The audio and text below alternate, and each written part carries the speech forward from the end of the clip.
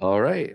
Well, good morning, everyone. Good Friday morning. Welcome to the COSA meeting. COSA is the Committee on Offshore Science and Assessment, and we're advising and trying to help our colleagues at BOEM with some of their environmental assessments. I want to welcome everyone to the meeting on Friday in a somewhat cloudy Washington, I guess it is, but there we go. Jonathan, we'll start off before Rodney and I are going to give very brief introductions, and they are going to be brief because it's the second day of the meeting. But Jonathan, you had a couple of housekeeping things you wanted to take care of? Sure. Yeah. Just very quickly. First of all, I think the cloudy raininess means that cool weather is on the way. I think that's how meteorology works. I'm not sure. Yeah. Thanks everyone for a great meeting yesterday. Just to continue it, a couple of things that I think would be very helpful going forward today is that, first of all, if when people are speaking, it would be very helpful if you introduce yourself, because not everyone can see the name cards that we have on the table.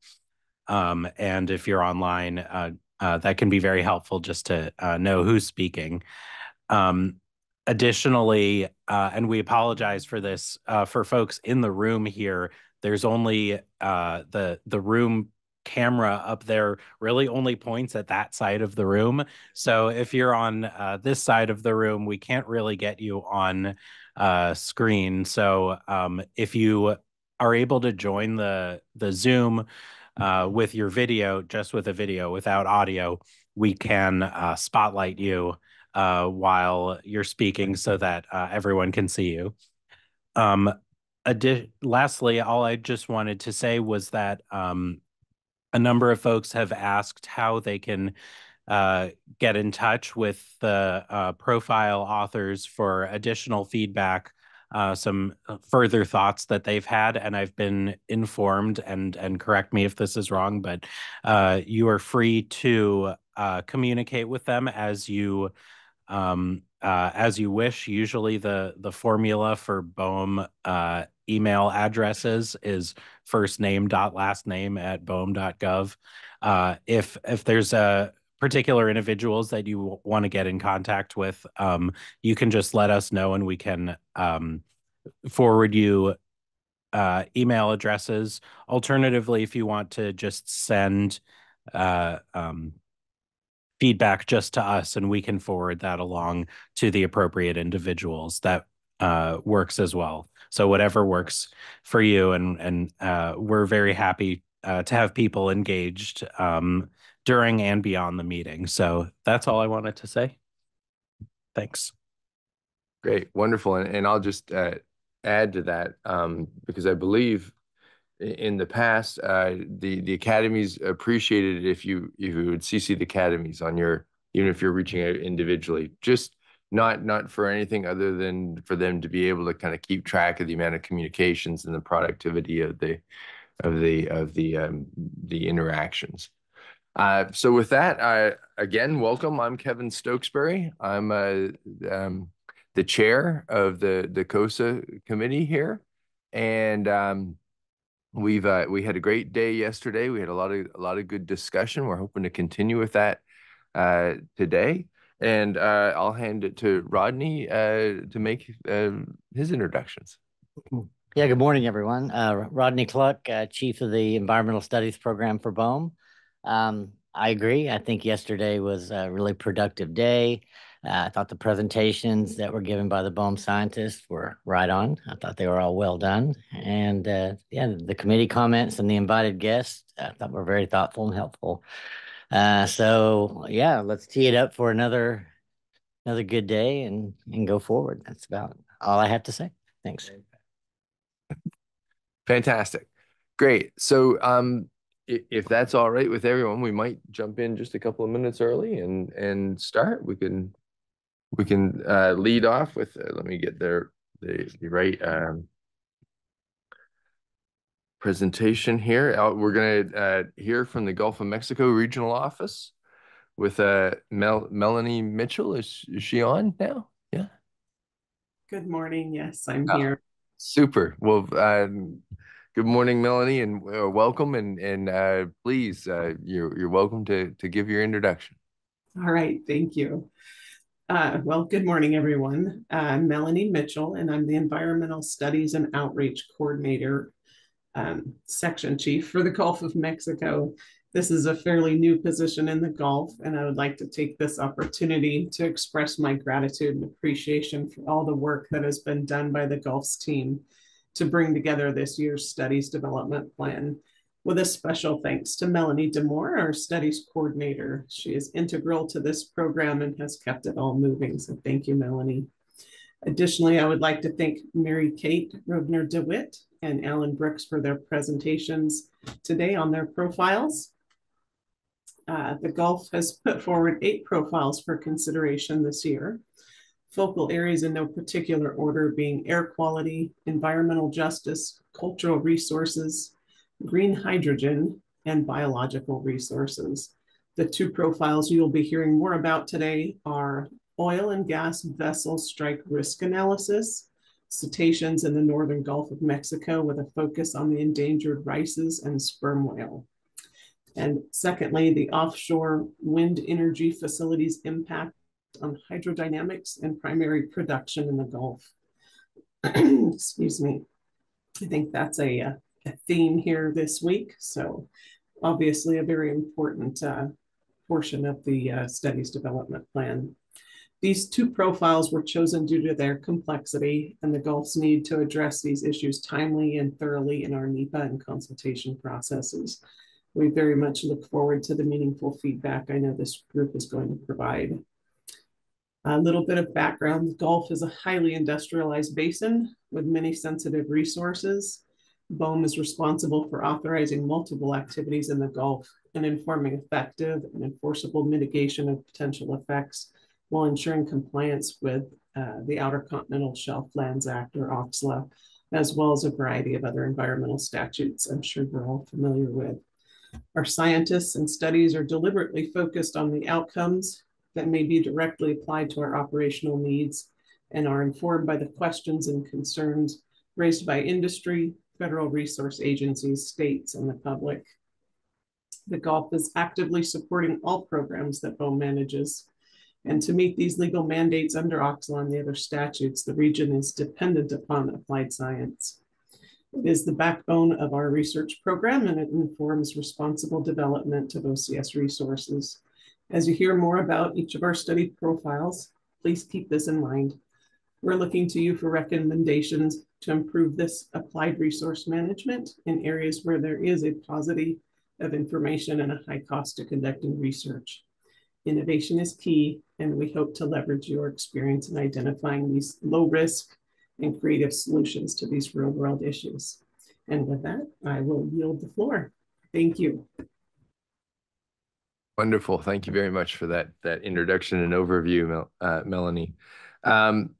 Just as for our guests and people that are joining us today, the structure we usually follow with these is as a presentation from the BOEM scientists, and then we for several of them we have invited guests who have reviewed the proposal and are experts in the field, and we'll ask them to comment and give their perspectives and raise any questions they might have, and then we'll turn to the COSA committee to follow up with any more questions that the committee might have in discussion. And the purpose is to help the scientists with critical and constructive review. So with that, if would Mary Kate be ready to go? If she is, we can cue her up. Sure, yes. Can you hear me okay? Yeah. Yes, we can hear you fine. Thank you. Perfect. And should I share my screen? Is that how? Whichever you prefer. You can share it or our trustee. I can share it. Hold on. I have a lot of screens. So let me just figure out which one to share. Sometimes that can be a little bit of a challenge. If you'd rather have have Zoe or Jonathan drive it, we'd be glad to, and you could just say advance the slide. We can see. We'll see if it works. Okay.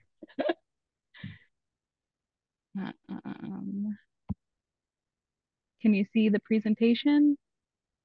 Yes, great. First, what you can tell it's Friday morning. That means we're right on our game. All right, Yes, thank you. perfect. Thank you so much. Hold on. Okay. So I want to thank everybody for being here this morning. I'm really excited to talk to you all about a topic that has been on my mind for the past couple of years now, and I know is a very hot topic on a lot of people's minds all over the nation. And so just a little background about myself. My name is Mary Kate Roganer DeWitt. I am from the Gulf of Mexico region in the Office of the Environment in the Physical Chemical Sciences unit as a water quality subject matter expert. I have my PhD in oceanography. I am a biogeochemist by trade.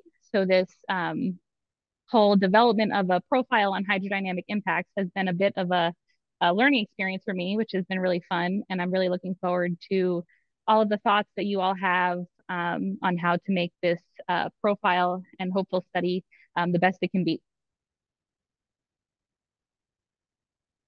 So with that, I'll start on some background. Offshore wind facilities reduce local wind speeds by drawing energy from surface winds, and the turbines alter the turbulence of currents flowing past the structures. Both effects may alter regional and local hydrodynamics, resulting in impacts to water quality and primary productivity. I have a snapshot of a few representative studies that have been done over the past few years on the impacts of offshore wind on hydrodynamics in the various locations, one of which is the National Academies study that was done last year on Nantucket Shoals. These are just a small representative of the studies. I'm aware that there are many others. I chose the ones that were most aesthetically pleasing to put on a PowerPoint presentation. So to date, BOEM has funded studies to analyze the impacts of offshore wind energy facilities on physical and oceanographic processes, specifically in the California Current, Nantucket Shoals, and Mid-Atlantic Bight. You also heard yesterday from Alice about a potential future study in the California Current area as well. Conditions in these regions differ from the physical and biological dynamics of the Gulf of Mexico, so the relevance of the impacts found in the other regions to the Gulf of Mexico is unknown. As many of you know, the Gulf of Mexico is a highly productive, broad continental shelf system with complex hydrodynamics due to multiple river plumes with varying spatial and chemical distributions, the loop current eddies, and seasonally driven shelf circulation resulting in stratification along the shelf. And we have a nice depiction on the right of sea surface temperature from March of 1994. It was a really nice snapshot I saw from the LSU Earth lab, and it really depicts the loop current really well in the spring. And these complex oceanographic regimes make the Gulf of Mexico prone to low oxygen conditions. And research in the North Sea, which is a similar low oxygen prone system, shows that wind energy facilities can further decrease dissolved oxygen concentrations.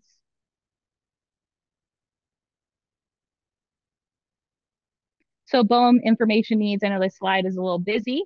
And as Melanie mentioned, the Gulf of Mexico is a heavily utilized and industrialized basin. It supports oil and gas exploration and development, renewable energy development, commercial and recreational fishing, shipping, military operations, and tourism. This study would help BOEM estimate the potential impacts of offshore wind energy facilities during the various stages of construction and/or operation on the hydrodynamics, water quality, and primary productivity of the Gulf of Mexico. As per the Renewable Energy Modernization Rule, jumped too far ahead. As per the Renewable Energy Modernization Rule, BOEM needs to ensure that renewable energy activities on the outer continental shelf are conducted in a safe and environmentally sound manner.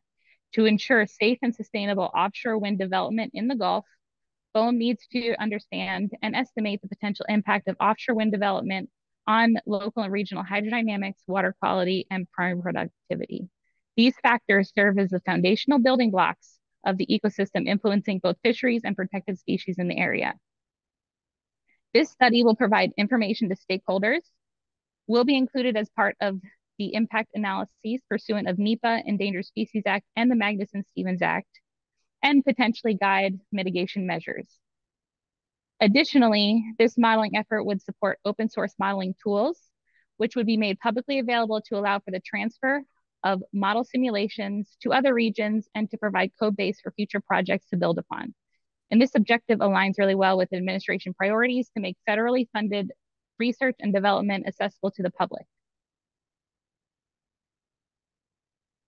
So for the study objectives, this profile proposes to use model simulations to evaluate the potential effects of offshore wind facilities on hydrodynamics, water quality, and prior production within the designated wind energy areas in the Gulf of Mexico. To do this, this profile proposes to synthesize available data relevant to offshore wind energy and environmental parameters to inform the modeling process comprehensively. After that, the study team would execute model simulations using sophisticated algorithms and methodologies to simulate the complex interactions between offshore wind facilities and marine ecosystems. To explore various, and additionally explore various construction and/or operation scenarios, in addition to decommissioning phase, to anticipate and understand the potential changes in hydrodynamic, water quality, and prior productivity under different operational conditions for offshore wind facilities. If possible, due to funding and time, this project would also potentially incorporate climate change related variables into the model simulations to anticipate how offshore wind facilities may interact with altered environmental conditions over time. And as I mentioned on the previous slide, this modeling effort would support open source modeling tools. BOEM would have the capability to rerun the model simulations internally in the future or provide code base and model configurations to future vendors, contractors, for further development for follow-along projects. So for the potential methods, we are interested in using a Gulf of Mexico regional modeling approach. The first step would be synthesize and gather diverse data sets, which would include satellite imagery, current profiles, meteorological measurements, geophysical data, and biogeochemical data in the relevant locations. After that, integrate those data sets to inform an existing coupled hydrodynamic, nutrient, phytoplankton, zooplankton, detritus model, and then use the synthesized data to enhance the resolution accuracy of the existing coupled model, ensuring a comprehensive representation of environmental factors. And then finally, conduct simulations for different scenarios to understand the impact of offshore wind facilities. So the various scenarios that we have proposed and are interested in would be modeling baseline conditions before the installation, routine operations, which could potentially include construction and then final operations, and then potentially include the decommission phase. And then finally, if possible, think about incorporating climate change variables into the modeling framework. And this would potentially set up the framework to forecast how offshore wind facilities interact with anticipated changes in climatic conditions to include sea level rise, temperature variations, and altered precipitation patterns, which are incredibly important in the Gulf, especially due to its hurricane frequencies. And for the research questions, they are, how could potential offshore wind energy facilities alter local and regional hydrodynamic processes? How might changes in hydrodynamic processes impact water quality and the subsequent prior production throughout the area? And how might these impacts change after decommission? And with that, I will take any questions. Great, thank you very much. Great, thank you very much. So we do have a couple of invited guests. So I'll call on first my colleague, Professor Chesei Chen from UMass Dartmouth, and also if Rob Hartland from the Pacific Northwest National Science Laboratory or National Laboratory is online, if they would like to queue up and provide their comments and questions, that'd be grand. Is that Rob there? Yeah, super. I don't see Chen's there too. Chen's here. I see him. Oh, great. Dr. Chen, would you like to start off? Hi everyone. I was Chen from UMSD. Okay, nice to see everyone. Yeah. So you want me to give some comments?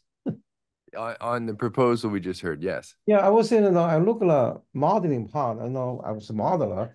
I think Bob Headlands here. He also modeler. Okay, so then I was thinking about regarding impact. I really, if you took the wind farm based on our study in the Northeast region, we found you need to have a wind turbine resolving model. You use the paration to do that, but most things over there, you can see it's kind of wind turbine and the fluid interaction is very small scale. Also, it's different from one to another. So, use paration is really hard to get this kind of impact down because they get a small mixing, they get an ocean wake, so that's the things we had to do. Another thing is very important for modeling. You have to think about the downwind wake. Okay, you need to have a downwind wake can be done because depending on the number of turbine you put in there, if you have a small turbine, probably not very significant. If you have 100 turbine, they probably very significant, particularly for Gulf of Mexico. Okay, Gulf of Mexico there, a lot of things is wind driving circulation because Gulf of Mexico tide is very small. But for ocean side, inertial oscillation is very critical. They get a daily inertial oscillation over there, but then wind can be really affected this oscillation. So then you put this wind turbine in there if you don't have a wind resolving model. So I don't know, what impact you get probably, it's the reason because the model can misleading. Okay, no, I'm a model, I know. That's why I think assessment should be done for ensemble modeling. You can use a different model. At least you have to have two model running in the region. So then you get some kind of, some kind of information to the people, understand, what the difference the model results is, so then we know the uncertainty. Right? That's the basic comments I have. Thank you so much. Yeah. I have not been working in the Gulf of Mexico for long. I think about headlines much better than me. Okay. Well, we'll turn to Bob then, please. So yeah, I'm Rob Hetland from the Pacific Northwest National Lab. Before I joined PNNL, I was a professor at Texas A&M and worked in the Northern Gulf quite a bit. So I've got some local experience. In my new job, I'm working with some people who are looking at wind farms on the West Coast. And so we're dealing with some of the same problems that you're looking at here. So I would like to start out by just basically agreeing with Chen. I think some of the issues that he brought up are exactly the right kinds of things to think about. Thinking about the wakes of the wind farms, which given the lease areas could be fairly significant. That means you need to have an atmospheric model, and you need to have probably a hierarchy of models that can resolve kind of maybe not the turbine scale, but there are ways to parameterize the kind of the wind farm scale, and looking at the wake of the wind farms. And again, as Chen points out, the time scales in the Northern Gulf are fairly complicated. In the summer, there's a strong land sea breeze that just creates short time scales. That drives strong near inertial currents in the Gulf. So the space scales are small, the time scales are small. There can be a lot of interaction between these fairly quick time scales in the ocean and the atmosphere with fronts that occur in the Northern Gulf due to instabilities in the Mississippi River plume. That can lead to very strong vertical motions that would have implications for shelf biogeochemistry. And so I guess I'm also suggesting to have a hierarchy of models, some quite fine scale, and some over sort of the broader, Texas, Louisiana shelf more generally. And I think that you need to have coupled ocean atmosphere models, because the interplay between the wake and the fields can be quite complicated. I also wonder to what extent I think it's an open question to whether the actual structures are more impactful to the circulation and the mixing versus the wakes from the wind farms. And so that's something that needs to be examined, and probably for each site separately, because the answer could possibly change. And I would encourage you to reach out to your Department of Energy colleagues, because they've been developing some of these modeling capabilities that would be really useful to use in this case. So would that be you? That would be, I could get you in touch with Okay. people. Thank you. And I guess one question for you, since you brought it up about the coupled ocean atmosphere model, and this goes back to showing my this being a completely different area for me. Could those be also coupled to a biogeochemical model? Yeah, so Okay.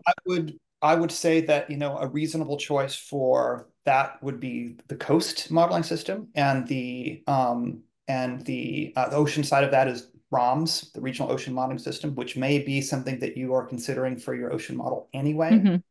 Yes.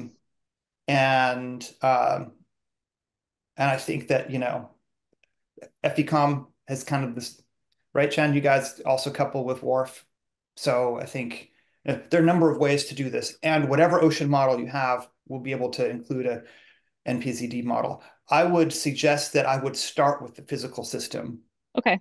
And then once you kind of have some good simulations, add in that's what we did with our Mississippi plume studies. We created the physical model first, and then once that was sort of set, we had some good physical simulations, we would add on the biogeochemistry afterwards.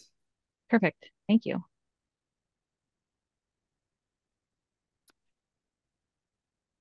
But this is a super hard problem, and I think I'm really interested to see what you guys come up with. And Excellent. Jack has his hand up. I see. He's gonna. Does he? Oh, well, that's super. We'll jump to Jack. Go ahead, Jack. Great. Thank you, Mary Kate, and good to see you, Chen and Bob. Thanks. So we had a long discussion yesterday in the Pacific modeling SDP to think about what Rob just put his finger on, which is is it just the wind reduction and its effects on the upper ocean, or must we also include the in-water hydrodynamic interaction with the flow structures? And so far the experience on the West Coast, and Rob can comment again, is that maybe they're a few percent effects, but we just don't know. So we need to figure that out. So I couldn't tell from the write-up whether you were thinking about including the in-water part of that. So that's my first question. My second one was also alluded to by both Chen and Rob, is the signal to noise ratio. You've got this complex area, you've got these potential eddies and things creating up and down motions that we're interested in changes that the wind reduction might influence. So what are your thoughts about, doing a before and after study, and what's the approach on that? So this came up during the STAR team reviews, and since this is just at the profile stage, and during those discussions, if this profile were to get selected to be funded, and then turn into a study, I think that would have to get added into somewhere in the statement of work, trying to figure out which one we would focus on, just because funds are limited, and try and figure out how to best address both of those topics if it is possible. Sorry, I know that was kind of like a roundabout way to answer. Not an answer to your question. But yes, I do know that those are both things that need to be thought about and investigated. Yeah, I think Mary Kate, along those lines, that interaction with the group in the Pacific looking at the thing would be terrific. So, Jack, one of the different, well, I don't know what they're planning to do in the Gulf, but one of the things about the on the Pacific is that it's floating offshore wind farms, which then aren't attached to the bottom or aren't attached to the bottom in the same way. And I imagine that the structure in the Gulf would be attached. Yes. Right. Yes. And the other strange thing about the Gulf is that if you've ever been out there, you are never out of sight from the structure, it seems like, right? There's structures everywhere. So that maybe gives you a clue as to what the impact of structures might be on the circulation. We're not wringing our hands about oil rigs altering, large scale currents. Similarly, my guess, if I had to guess, and I think this is just a guess, so I'd be happy to be proved wrong, is that the wakes will not be impactful. And the reason I think that is because if you had sort of a persistent wind, that would create a reduction in the wind stress. That would cause wind stress curl at the edges, which might cause upwelling and downwelling. But it would be hard to imagine that those wakes would be so persistent to drive a sort of a mean circulation. The winds will be shifting, so the wakes will be shifting perpetually. The current underneath will be moving. So my hypothesis is that the wind wakes won't be sort of measurably impactful on shelf biogeochemistry. That other thing, that the larger scale drivers are going to win out. These are pretty big wind farms, and the shelf is fairly sensitive to winds. So in this region, I think I could very well be wrong, but my guess is that the effects will be subtle and hard to find because there's so much noise. Our models are only so good. There's the impacts of the wind farm, and then our ability to understand what those are with models, and that the second thing is much weaker, right? Like I don't know if we're going to be like if this is just a very challenging modeling problem, and so predicting these subtle changes might be hard to do. That's just something to keep in mind, right? That it's a challenging problem. It's a really it's a great science problem, but hard.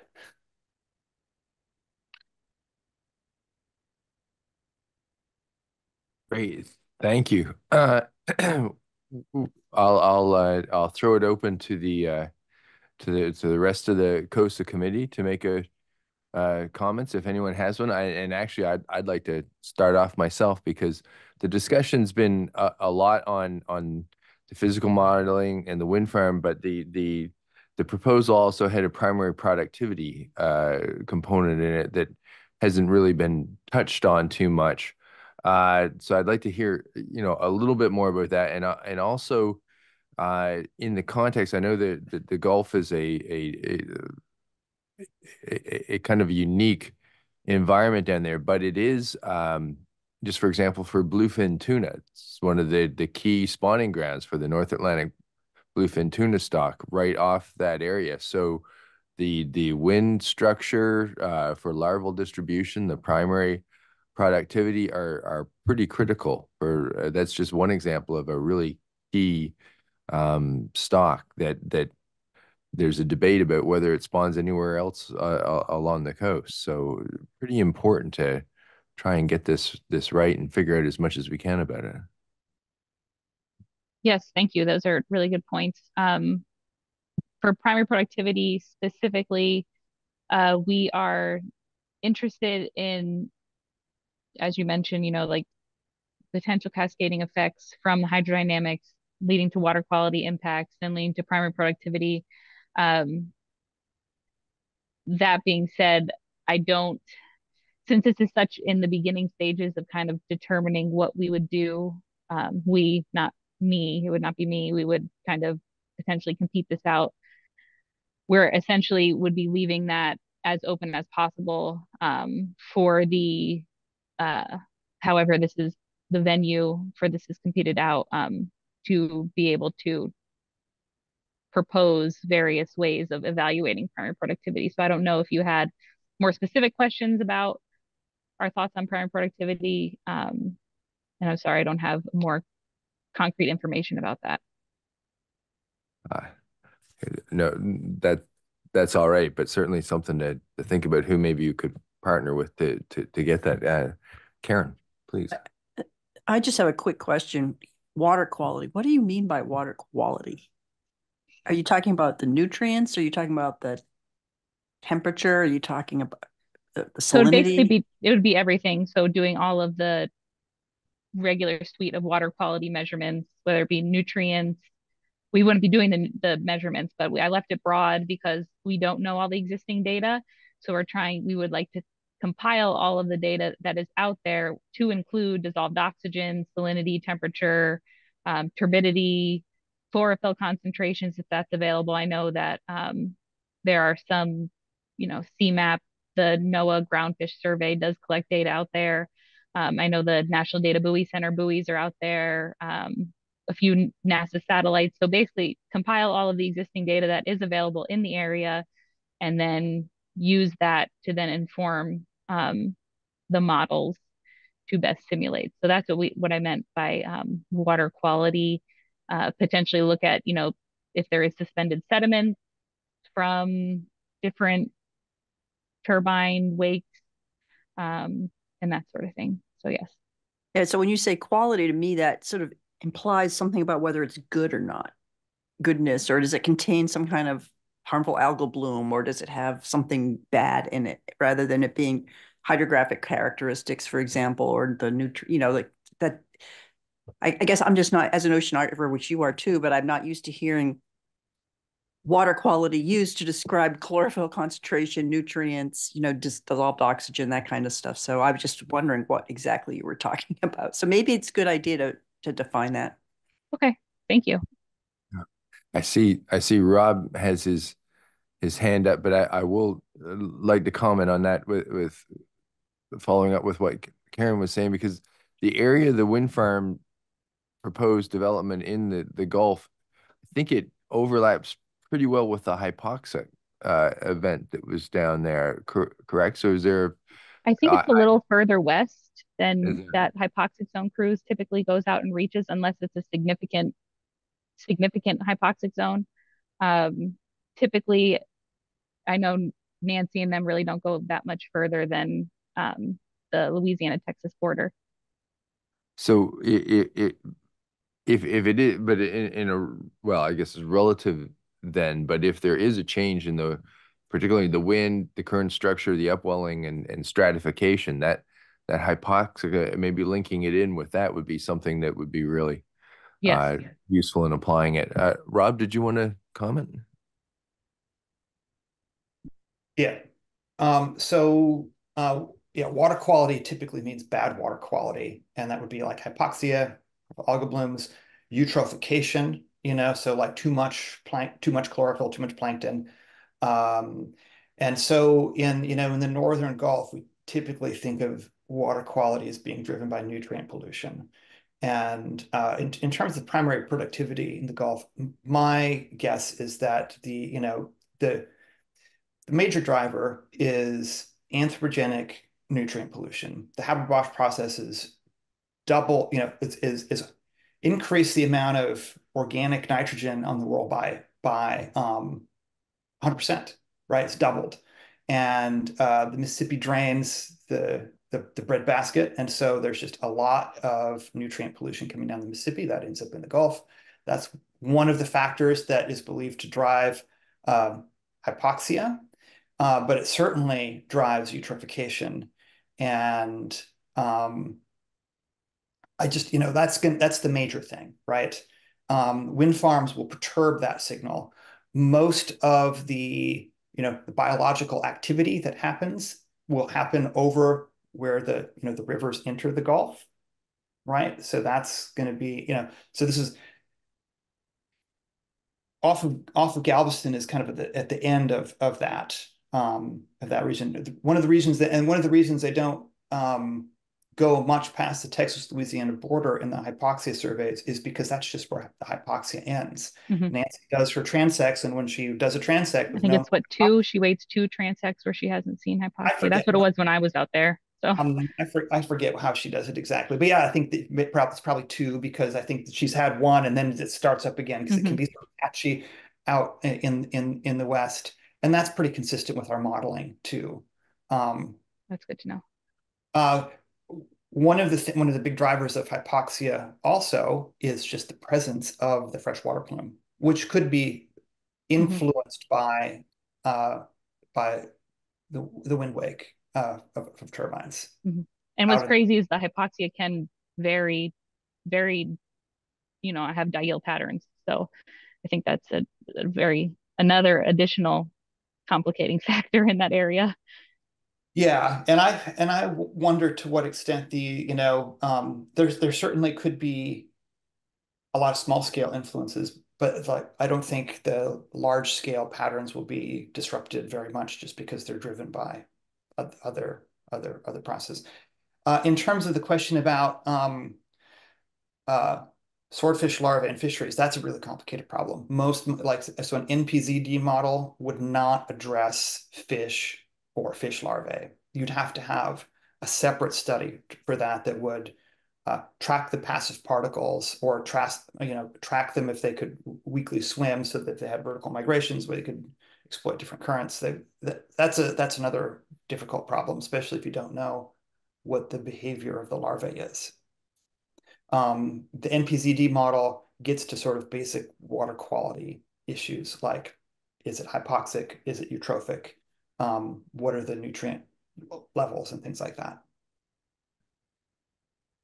Great, thanks, Chen. We'll turn to you, and then Ron, did you have no? You're set. So go ahead, Chen. We'll leave look about a hypoxia, the offshore wind farm. If you put a wind farm there, one key issue is the stratification will be changes, particularly was on the downwind wake side, because this will change the season, downwind wake side, the stratification, like we do northeast region, so we have a cold pool, in the bottom. People has a worry about the wind farm increase mixing, then cause the cold pool when the temperature increase. But the fishes, all our fish will stay the cold pool. But if we come out to find out, because the stronger downwind wake side, the wind becomes weak on the lee side. That's why stratification becomes stronger. So for Gulf of Mexico, hypoxia is a really critical issue for water quality. Okay, because your oxygen can get very low, but stratification becomes strongly, so hypoxia probably could become worse, could be affected hypoxic conditions. So I think it should be do some assessment, initial assessment in the modeling, see how this thing can be affected. I agree with Bob Headland, NPZ model is not able to resolve this kind of water quality issue. Also, I think there's a lot of models has been developed right now. You have a biogeochemistry model, include a trophic food web model. So you can use this model, include not only for low trophic food web, you also look about DO, pH, like all the PCO2 or others. So I think we suggest the modeling should use a little bit more complicated model than the NPZ model. Okay, that's all of my comments. All right. Thank you. Thanks. Great. Well, if there are no more comments or questions, then we'll turn to our next presentation. But thank you very much. Thank you, Robin and Chen, and a great presentation, a really interesting study and a very, very important one. So thank you so much. Oh, and Rodney has a comment. Yeah, I just wanted to mention one thing, and I guess it's really to our team because it was a comment that Bob made about reaching out to the Department of Energy. And, I'm not sure exactly the work they're doing. I understand some of the work that PNNL is doing. But I think since we have these hydrodynamic challenges in all of our regions, and, Atlantic work, and there was just a workshop this week, right? In the Gulf, in the Pacific, I think it'd be, and in the future, it's going to be in the territories too. So I think it'd be worth it, Alice, Mary Kate, to have a coordination call. And I know who to reach out to in DOE. and they have lots of money. But no, I know how to reach out to the DOE. Partner in leveraging, it's one of our pillars of success, Kevin, right? And we can have these coordination calls and perhaps also talk to our friends at PNNL moving forward. So I think that might be a wise move. Perfect. Thanks. Thank you so much. Great. All right. Well, then we'll move on to Alan Brooks, correct? Yeah. Super. Good morning. Good morning. How are you doing? Very good. Do you mind pulling up the slides for me if you don't mind? Sure. Thank you.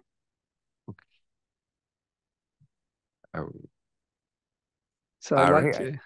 We're all set, Alan. Thank you. Okay. So I'd like to acknowledge my fellow teammates on this, Trey and Haley, who are part of the Biological Sciences Unit in the Gulf of Mexico. If you could go to the first slide. So the focus of this strike risk assessment is going to be on the Rice's whale, which is shown in that top picture up there. It's the only resident baleen whale in the Gulf of Mexico, and it's critically endangered.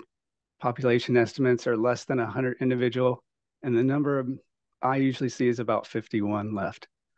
It's very little data exists on their behavior, but it's thought that during the daytime, they spend most of their time at the seafloor foraging, doing deep dives. But during the nighttime, they spend their majority of the time at or near the surface within the top 50 feet of the water column. Therefore, that makes them susceptible to vessel strikes. And within the Gulf of Mexico, they're found primarily off of the West Florida Shelf in the eastern planning area, but they do have an extension of their range that comes across the Northwest Gulf of Mexico, and that puts them in potential overlap with vessels conducting oil and gas activities. So if you could go to the next slide. So there's a diverse set of vessels that do oil and gas in the Gulf of Mexico, and they have a wide range of draft, speed, and length, and all that affects this vessel strike risk. And just some of the vessel types up there, we've got support vessels, supply vessels, drill ships. So just a really diverse suite of things. And estimates vary, but conservatively, BOEM regulated oil and gas vessel activity accounts for pretty much 20 to 25% of all the vessel traffic on the Gulf of Mexico. And BOEM requires vessel operators to implement derived mitigation measures to protect against vessel strikes. And this is a mouthful, but for example, we apply the vessel strike avoidance and injured and or dead aquatic protected species reporting protocols to permits plans and other authorizations. Those include mitigation measures such as requiring vessel operators to maintain a vigilant observation for any whales in the area. If they see any whales, they're required to maintain a minimum separation distance. That buffer distance is 500 meters for Rice's whale and 100 meters for sperm whales. In addition, specific to the Rice's whale, they also apply the notification of intent to transit the Rice's whale area. Now, this prevents any kind of nighttime transit through the Rice's whale area, which was in that map that was on that first figure in the EPA area. And it also prevents or it requires a vessel speed restriction through that area. So there are a lot of protections that are placed on the vessels that are doing regulated activities from BOEM. Okay, to the next slide. So the 100 meter to 400 meter isobath extending all the way from Florida to Mexico is thought to provide suitable habitat for the Rice's whale for both their growth and reproduction. And that entire swath, which is shown in the map on the slide here, has been proposed as critical habitat for the Rice's whale. The final ruling for critical habitat is expected next month. So with the Rice's whale extending over through the Northwest Gulf of Mexico, that puts them potentially in the path of vessels transiting onto and off of the OCS, including vessels traffic going to ports that are heavily used by oil and gas, such as Port Fourchon and Galveston. So therefore, as part of its mission, BOEM needs to assess the potential impacts to Rice's whale from the traffic that goes through this area. Now, in addition to the Rice's whale, also of interest for this study is the ESA protected sperm whale. The sperm whale can also be found across the Northwest Gulf of Mexico. So similarly, some same potential issues. and their primary core area is off of the Mississippi River and water depths of more than 200 meters. So any type of evaluation for a strike risk for these large whale species is going to be reliant upon the methodology used, the baseline data that are incorporated, and that's not only the whale data, but also the vessel data that's available to be used, and the key assumptions that are made, such as whale behaviors or vessel speeds and vessel drafts. We could go to the next one. So the first objective of this study is to develop a methodology for performing a statistically robust strike risk assessment for vessels conducting oil and gas activity on the OCS. Then once we have that risk methodology developed, the second objective is to provide a written synthesis of risk across the entire northwestern Gulf of Mexico. And that methodology needs, or that written synthesis needs to discuss the statistical model that's used, very much detail in terms of what kind of data are included, whale occurrence data, vessel data, and all the assumptions that were put into it, and any recommendations for going forward. Then an additional objective of this study is to provide a tool that BOEM staff can use to predict risk, given inputs of different vessel activity levels and patterns, or newer information on whale occurrence data, should we get it in the future. Okay, for the next slide. So this study has the benefit of leveraging information from a current BOEM study that's in its final stages. The title of that study is up there, The Vessel Strike Risk to Rice's Whale in the Gulf of Mexico, Review of Previous Methodologies, Information Gaps, and Recommendations for Future Efforts to Predict Strike Risk. So this study conducted a literature review of previous strike risk efforts. It evaluated the data that were included in those strike risk efforts, and then evaluated the strength and weaknesses of both the approaches to the strike risk and the data that were used. And the final report for that is going to come out next month, so it'll be available to inform the study. And with that final report, we should have a good idea, a comprehensive understanding really of what's been done to date and what are the current data that are available to be used for this assessment. Okay, for the next slide. So the first question to address in this study is, due to the very wide distribution of whales across the northwest Gulf of Mexico and the extremely low population numbers, especially for the Rice's whale, what is the best way to determine the probability of encounter between an individual whale and a vessel that's conducting a BOEM-regulated activity? We assume this will require a very sophisticated statistical approach and also a careful assessment of the data, again, both whale and vessel data, and the limitations of those data. Then the second question we have proposed is, once we have an idea of the probability of encounter, what is the actual strike risk to the Rice's whale or the sperm whale?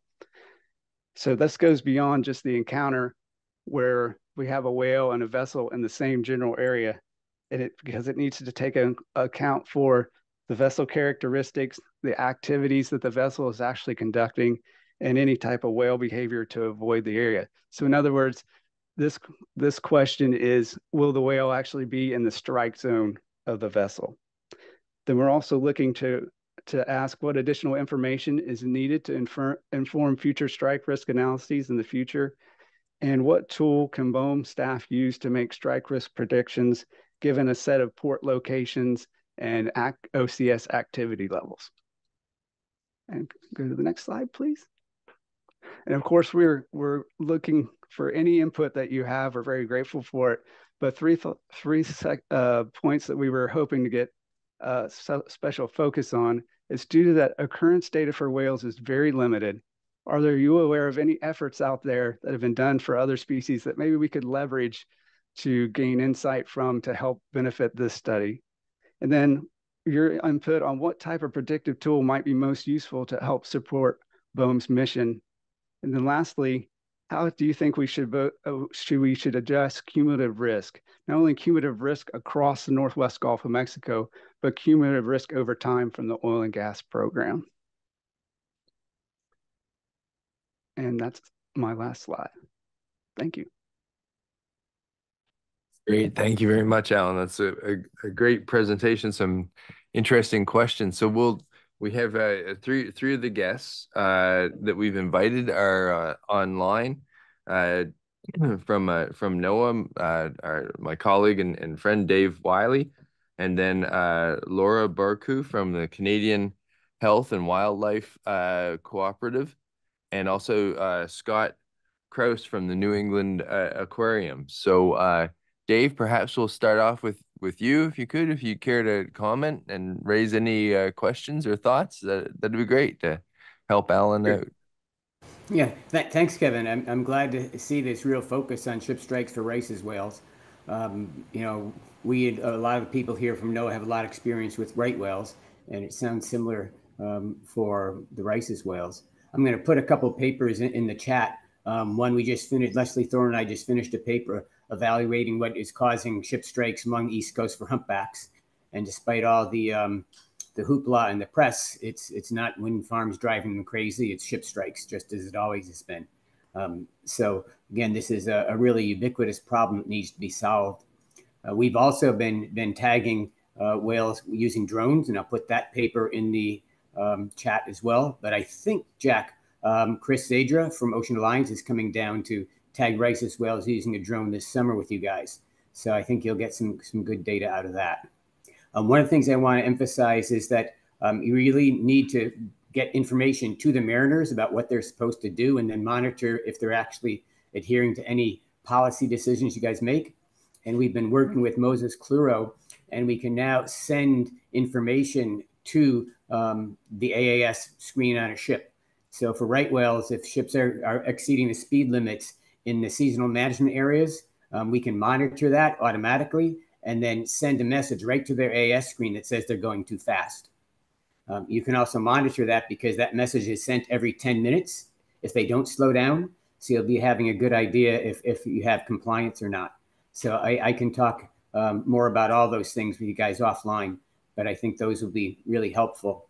And also we have the Whale Alert app that you can use down there that will let you, place your policy management decisions onto a map that can be seen easily on charts, and you can put sightings or anything else you want into that app in real time. So a bunch of stuff we could talk about offline if you're interested. Great, thank you. And thank you for the papers too. Yeah, we'll circle back with you for sure. Great, thanks, Dave. How about Laura? Are you on? And if so, can you comment, please? Yep. Can you hear me? Yes, we can. Yeah. Excellent. Thanks for inviting me.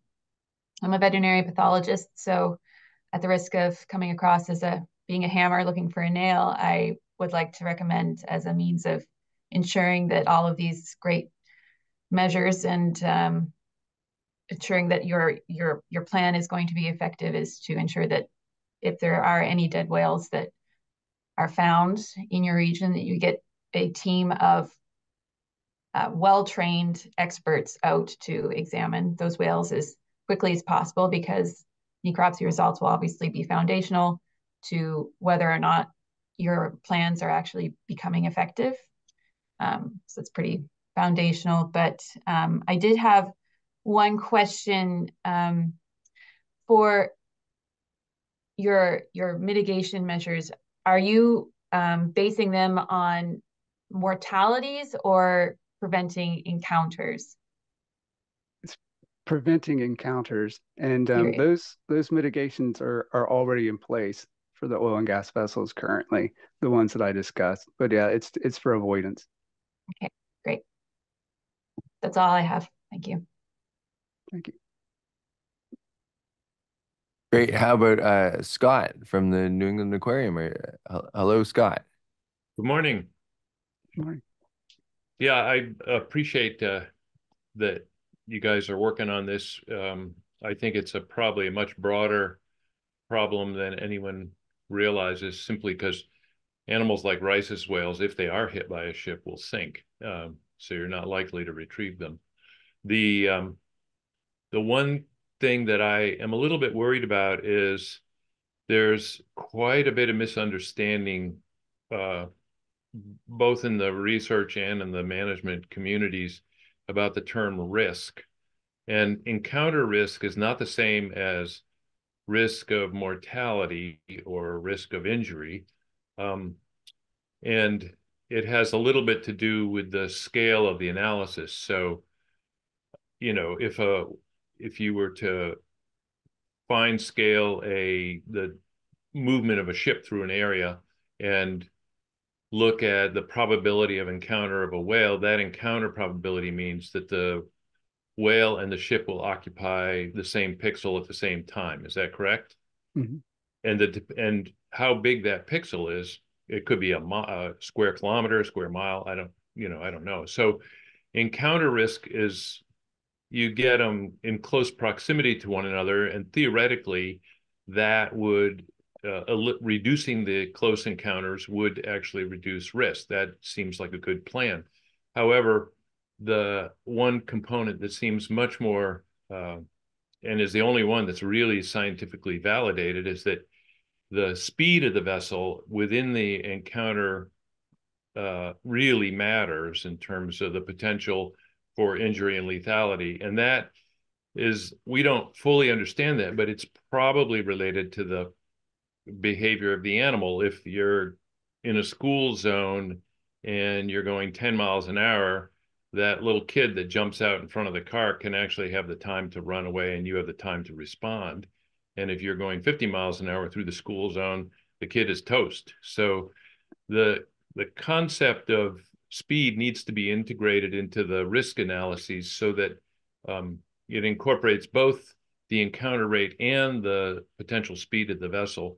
There's another component, which is the mass of the vessel. But in the case of certainly in the oil and gas business, most of the masses are so excessive with regard to the size of the whale that that's not so much of a consideration. But I'm just curious about how that plans to be incorporated. I appreciate the fact that you said you wanted to convert encounter risk into relative risk, and I think that's the right approach. But the speed component is one that's quite tricky, and I'm wondering how you're planning to address that. Yeah, we know that that's a big factor, and we're not sure at this point with the profile exactly how that's going to be addressed. And similar to what Mary Kate said previously, as this goes forward, we'll get proposals for how to do that. But speed is definitely a factor that we want to think about and consider. We're also, the point you brought up too, we're also very limited because we don't have much behavioral data for the rice as well. Like what type of aversion behavior might they be doing if they're doing any at all? So that's limited, and that's another factor that I think plays in strongly to the risk, but we might have to make some assumptions there, conservative assumptions. It's worth looking at the other Balanopterid literature. You know, fin whales are always showing up on the bows of ships coming into New York Harbor. And so the evidence certainly indicates that most of the Balanopterids are not very alert to the presence of ships nearby, which makes the slower speed maybe all the more important. They do respond, for example, to research or whale watching vessels when they get within, 20 meters or something. But if you're going at a high speed, you might not see any response at all before you hit it. So anyways, that's and there is some other literature on the speed component. I wasn't included in your in the synopsis that I read, but I'd be happy to share that other literature with you if you want it. Sure, please, if you would. Yep. Thank you. I'm good. Thank you. Great. Well, thank you, and we'll open it up to the COSA committee to see if there are any comments. I would imagine there are a few. I do have one myself, and thinking about risk and strike risk, and also I know you said that the vessels in your introduction are required to have observers, but I was wondering if there's going to be some kind of observer component in your model, like the number of observers, or so I'm not exactly sure how you would take that into account, although perhaps weather condition and ability to visually spot these. But would observers be a component within the risk model? That definitely could be a component. I hadn't originally thought about that at this stage, but that definitely is something to consider. and the weather conditions is another thing as well. With the restriction that's currently in place for the rice as well, it's not only a nighttime restriction through the rice as well area, but also if there's low visibility, that restriction is also in place. So visibility will definitely play into the model, but observers should as well. That's a good point. Great. Karen? Well, along the same lines as observers, I was wondering about something like real-time passive acoustic monitoring in the shipping lane so that you could tell if they were actually there, if that would go into your modeling or your considerations. The problem with the shipping lane is we're such a wide, diverse area, and we have so many routes offshore to the different leases. It's unfortunate that it's not a single pathway that we can monitor. It's kind of a spaghetti map out there across the OCS. Once they leave, primarily Port Fourchon probably has 40% of the oil and gas vessel traffic, but after it comes out of there, it's all over the OCS. So that can be something to be considered as well. Yeah, I wonder if you could, this sounds like a crazy idea, but if you could incorporate some kind of analysis of the cost of developing defined shipping lanes and what would be the economic cost to the vessels if they had to follow that at least for part of the way, so that you could better constrain where they were and better predict where, if the whales were there and stuff. I mean, I realize that they don't want to do that. They want to go straight from their port out to wherever they're going. But I mean, you could put some economic analysis in there and find out how much that would cost and whether, time and everything. I don't know. It's an idea. Thank you. Jeremy? Yeah. Hi, Jeremy Firestone. First, let me just say hello to Dave and Scott. Thanks for joining us. Both great resources for you all. One, I was a little unclear. You gave us a percentage of ships from BOEM versus the full Gulf. Do you have that sort of narrowed down into the areas of interest? What percentage of the ships are BOEM related? So we're continuously trying to refine our vessel information to hone in on which ones are vessels conducting BOEM regulated activities. We're trying to get better and better data over time, but that's our current estimate, is that, and it's a very conservative estimate, that 20 to 25% of the vessel traffic on the OCS is probably conducting BOEM regulated activities. Again, but that's conservative because the vessel data, much like most data, the vessel data is messy, and we're trying to refine it as best we can, but it's a continual process to get that information. Okay. Yeah, and I would just agree completely with Scott. Speed kills. And 10 knots or even a little lower is if you hit a large whale, you're going to injure it, but the chances of serious injury are low. At 20 knots, you're basically serious injury or death. So, and it's just simple physics.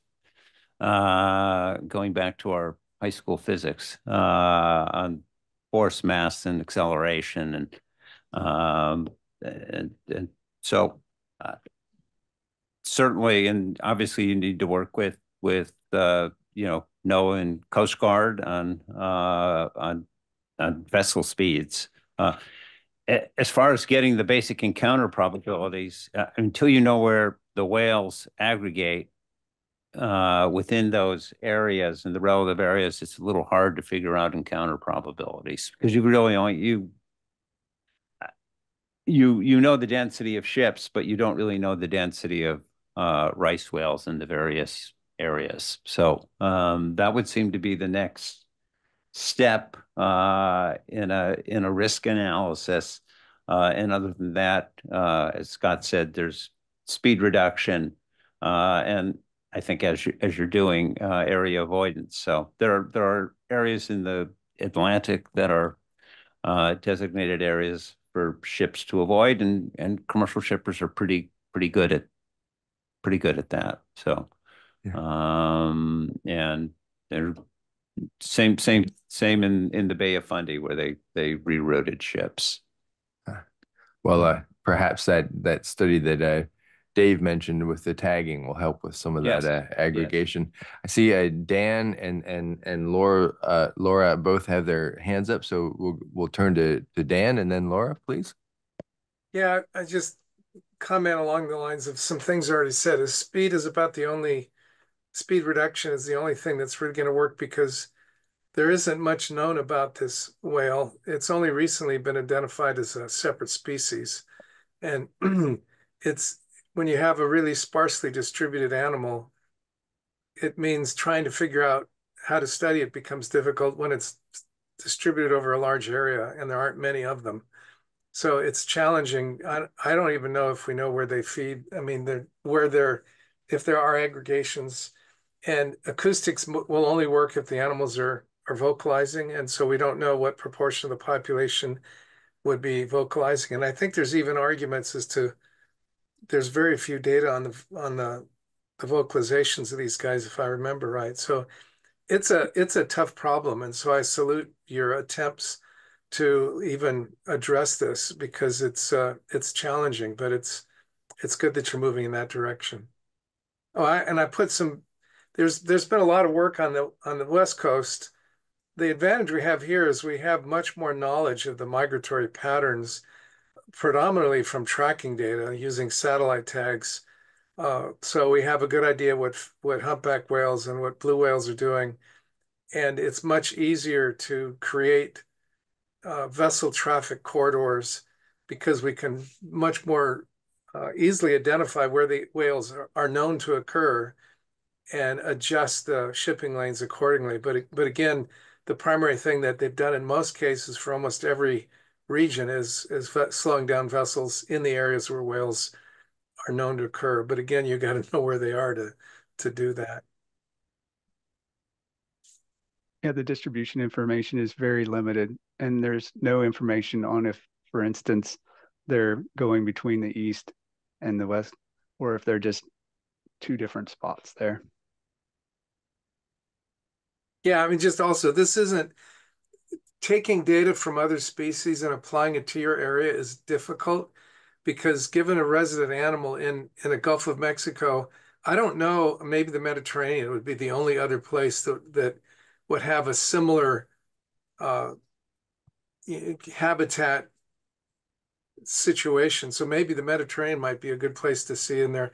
I know there's been a lot of work done on the Med, but whenever you do a north-south current corridor like the West Coast and East Coast, where animals are doing these very predictable high-low latitude migratory paths, I don't know how helpful or how relevant our understanding of the migratory patterns of animals that are doing that versus animals in a large Gulf environment. So it is challenging.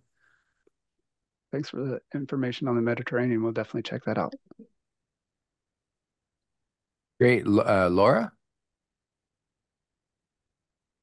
I just wanted to chime in there about the speed thing. That's why I asked that question about encounter versus mortality, because I think we get distracted sometimes about that issue, which Scott alluded to obliquely, in that we assume that vessels that are going slower are okay because they're not going to kill whales, but they can still severely injure whales, and they can certainly reduce the fecundity, productivity, recovery of that population. So any encounter is a bad encounter. It doesn't matter if that whale survived the encounter, it's still negative. So the idea needs to be keeping whales and ships separate, because it doesn't matter if they're going slow, it's still bad. And whales are still dying all over the place from vessel strikes. We see that on necropsy quite frequently. So my other question is there any kind of contingency plan built into the these measures that you guys are looking into for this study? To, if you find a whale that has been struck by a vessel, do you have a contingency for how you will change things in the event that what you're doing doesn't work and you need to pivot, basically? I'll have to defer to Trey and Haley as well if I misspeak here, but currently there is a reporting. So there is a reporting requirement with the vessel strikes. So if we had strikes occurring, we would have some kind of adaptive management. Of course, that would happen with our consultation with NIMS. So there would be an adaptive management approach, and we would know if they, from that reporting, how often that was occurring, and potentially give us an idea where it's occurring, so we could take that kind of approach as well. Maybe not having to have a broad mitigation measure across the Gulf, but there could be a targeted area that needs to be addressed. But it would be adaptive. Thank you. Any other questions from the committee? Yes, Karen. So I put it in the chat, a citation from February 2023, talk 23, I think. Anyway, talking about acoustic detections of Rice's whales in the Gulf of Mexico. It's pretty interesting. It gives some information. Of course they don't all vocalize, but when some of them do, so it did show some interesting patterns. Thank you. Dave, what's that? Dave. Oh, Dave, you have your hand up? Yeah, thanks, Kevin. Yeah, I just want to emphasize again the ability to monitor compliance with anything that you put together. You can have lots of cool policy decisions that are just totally ignored. And we see that over and over in conservation. So I think you really have to make sure that if you put something together, you also included the ability to monitor your compliance, or else who knows what is actually happening. So that's it.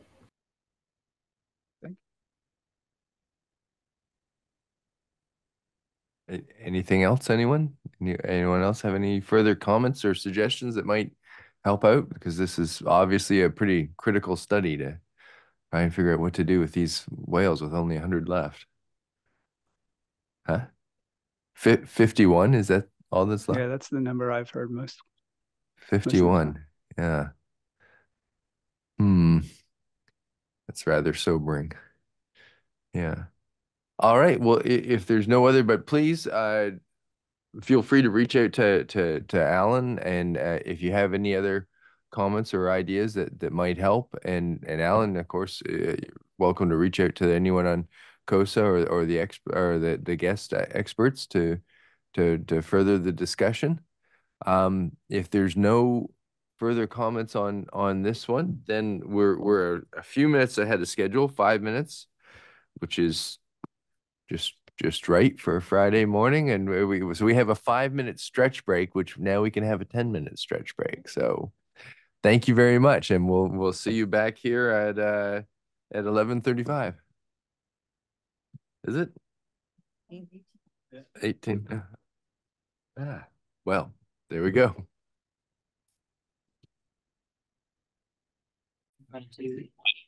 Right again. Yeah. Oh, there. Okay, everyone, your conversations are being recorded. So be careful what you say.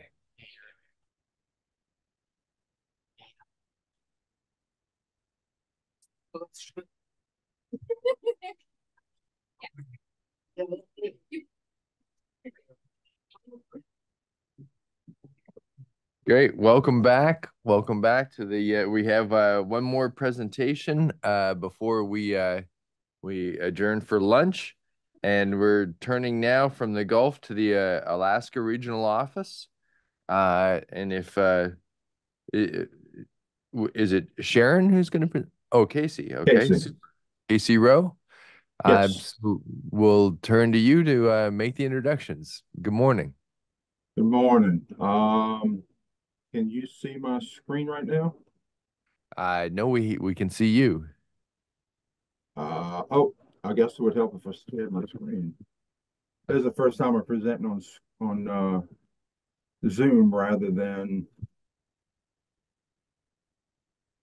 Teams.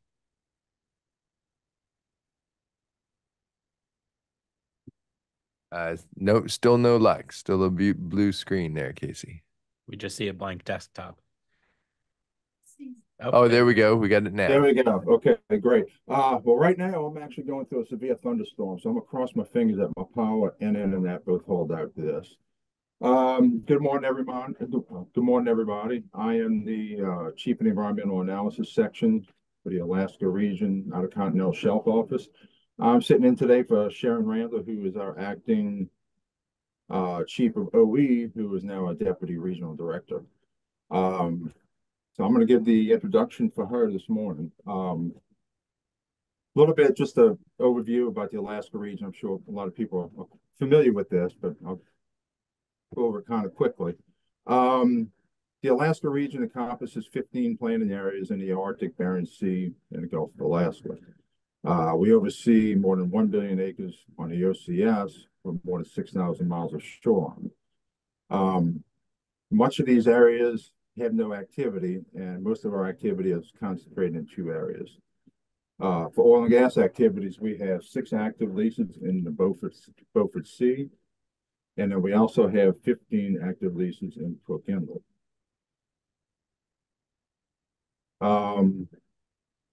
A lot of our Alaska science priorities are broken up into about 8 categories, not listing any particular priority order. But it's similar with the other regions or have priorities as well, such as marine mammals, which are important indicators of environmental health. And for Alaska, they hold high cultural, traditional, and nutritional values to the Alaskan Native peoples. Migratory birds are important because we have about 75% of, I believe, seabirds that migrate up through and into Alaska region. They're also important for Native people as well as subsistence. Fish and invertebrates. A lot of fish and lower trophic level organisms are important for forage for fish, marine mammals, and also for subsistence as well.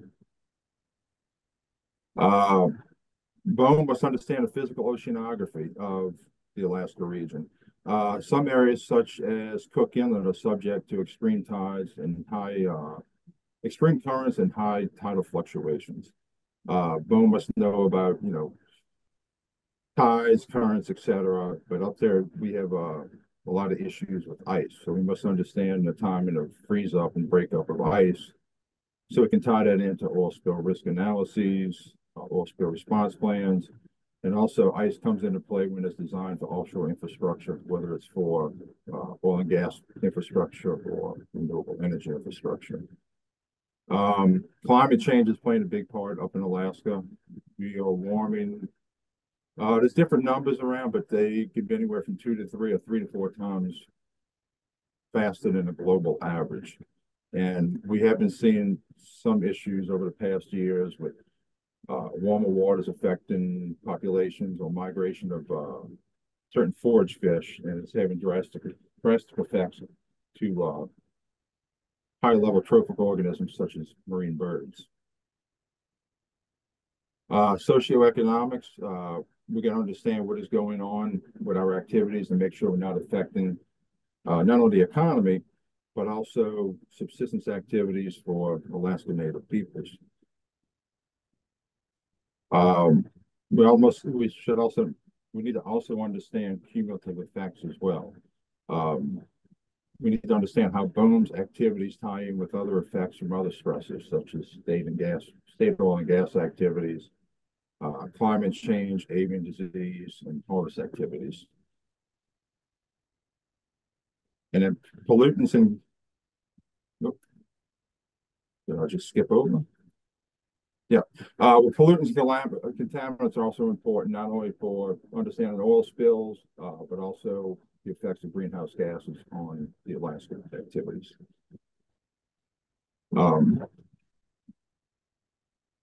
One change that happened recently is in the 2024-2029 Oil and Gas National Program, Alaska was not included with any lease sales for this 5-year program. So any activities related to oil and gas in the next 5 years are going to come from post-lease activities, whether it's exploration or development plans. on existing leases in both the sea or Cook Inlet. Despite the fact we are in a national program for oil and gas activities, this does not prevent us from leasing areas for renewable energy activities, which brings us to this subject right here, is our renewable energy potential. In 2023, the National Renewable Energy Laboratory completed a feasibility study for renewable energy potential in Alaska offshore region. They estimated that there's approximately 3,800 gigawatts of potential energy power from tides, wind, or waves. And unfortunately, a lot of these areas are not really feasible because of the remoteness. They're not close to existing population centers or tie-ins for existing electric facilities.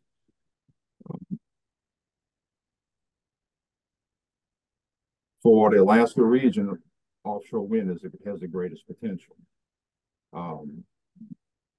And one of the things that the report discovered that wind energy in Cook Inlet has the greatest potential, with as much as 65 gigawatt hours, as much as 65 gigawatt hours.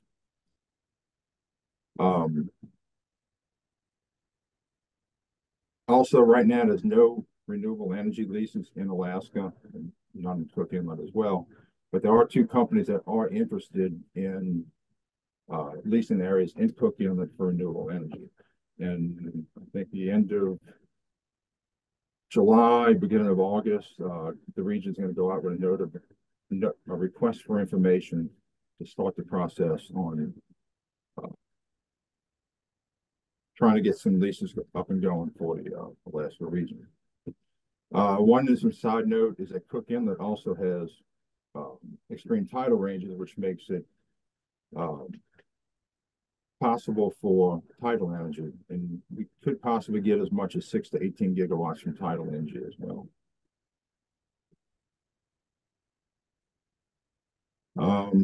So the FY 25 to 26 study development plan, the Alaska region is proposing 5 new studies. The avian corridors and collision risk with renewable energy infrastructure in Cook Inlet, distribution and abundance of threatened stellarzidas in Cook Inlet, current seasonal distribution and density cetaceans in Lower Cook Inlet, the geographic coverage, duration, and type of sea ice in Cook Inlet, and also the University of Alaska Coastal Marine Institute program.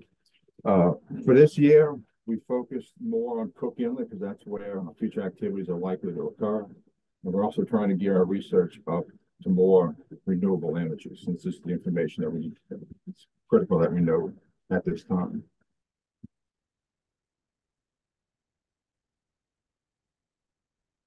The profile we're going to discuss today is the avian collision displacement risk with renewable energy infrastructure in Cook Inlet. And the reason why we'd like to discuss this profile is get more information on this, because we feel this is the information that is lacking the most for our region, is what are the effects of potential wind energy potential on our environment. Not sure what the final project design is.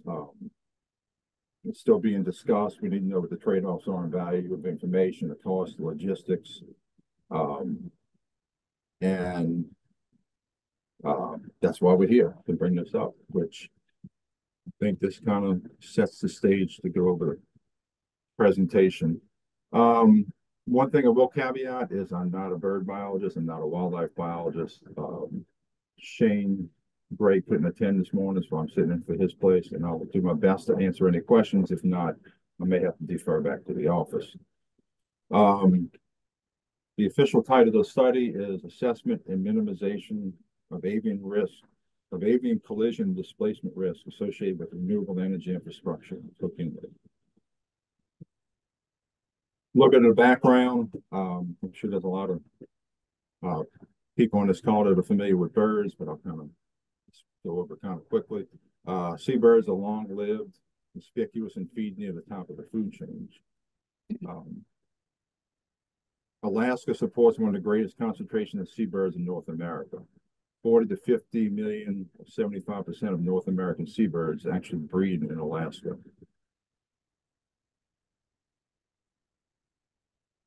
Cook Inlet supports approximately 325 seabird colonies and about 500,000 breeding birds. This information is a little bit old. The information is about 20 years old that we have. So last year, one of the studies that was approved was a comprehensive study to update the Lower Cook Inlet seabird colony counts to improve our baseline information. This information is going to be important not only for renewable energy, but for any oil and gas activities in Lower Cook Inlet. Cook Inlet also provides winter habitat for the threatened Steller's Island. And also, the collision or avoidance with wind energy infrastructure is a concern for migratory birds, particularly seabirds and sea ducks. Unlike other activities that are beyond our control, such as climate change and avian diseases, impacts from a wind energy project can be mitigated and minimized if we know the information of where these flight corridors are. What are BOEM's information needs? The number, location, seasonal use of migratory bird corridors, the number, seasonal use, and types of migratory birds using the corridors across Cook Inlet, whether it's seabirds, sea ducks, or shorebirds. Altitudes used by the migratory birds that fly across Cook Inlet, how weather impacts migratory behaviors, and what are the risks and consequences of collisions or displacement with renewable energy infrastructure. And information from this study would be used to avoid or mitigate impacts from a wind energy project. So what are our objectives? Our objectives of the study: determine the location and relative importance of migratory corridors and seasonal movements, describe the number and proximity of migratory corridors and seasonal movements of migratory birds for 2 sites in Cook Inlet that have the greatest potential wind energy activities. One of the results of the ANREL study was that they discovered that there's 2 locations that have the greatest potential. One site is a shallow water site on the eastern side of Augustine Island in federal waters, and there's a second site west of the Barren Islands, which is a deep water site in federal waters. So the study is also going to concentrate on collecting data down in that area. We'd also like to develop a spatial and temporal model of the migratory bird movements in Cook Inlet to determine the risk and severity of collisions with offshore wind facilities. And in the end, develop conservation measures to avoid, minimize, and mitigate impacts to avian migratory corridors. Some of the methods, I'm a little bit fuzzy on this, but I've been consulting with biologists on this. First step would be to review scientific publications, grade literature, any data from universities or research institutions to describe the location and seasonal use of avian migratory corridors in Cook Inlet. Next, we'd like to use that information and then feed into collecting information from the next radar sites, next generation of radar coverage in Cook Inlet. There's 3 next red sites in Alaska in the region. One is on the Kenai Peninsula, one is Anchorage, and then one is in Bristol Bay. After we collect that information from the first 2 parts, they develop maps to try and estimate where the migratory corridors are coming across Cook Inlet. And then the next would be used to design some field activities. One would be installing radar equipment to identify the movements near the Barren Islands and the Augustine Island. And then we use this information to assess the daily movements and migrations to compare with the results described in the literature and the data sets, as well as the weather station radar and the field radar. And one part of the study is also going to be using GPS telemetry of certain bird species and seabirds in Lower Cook Inlet to actually try to field identify where some of these migratory routes are. What questions do we want answered? Where are the avian migration corridors in Cook Inlet? What's the relative importance of these migratory corridors, whether it's measured by the amount of seasonal use, frequency of use, and types and numbers of migratory birds? What's the proximity and relative importance of migratory bird corridors in relation to potential sites of renewable wind facilities? And how do diurnal movements and seasonal migrations of seabirds compare to corridors identified by weather and localized radar? And given the study results, what marine spatial planning and conservation measures may be designed and implemented to avoid and decrease risk to collisions with or displacement from offshore renewable energy facilities? That area in Lower Cook Inlet around Augustine Island and Barren Island is also used heavily by stellarzidas, which are threatened species. A lot of that area is part of their wintering habitat as well. And what are our requests from COSA? Some guidance on study design and methods. Any suggestions to strengthen the proposed design or methodology are requested and welcome. And then how do we go about analyzing displacement versus collision? We're still early on. A lot of this information can be developed more in a statement of work.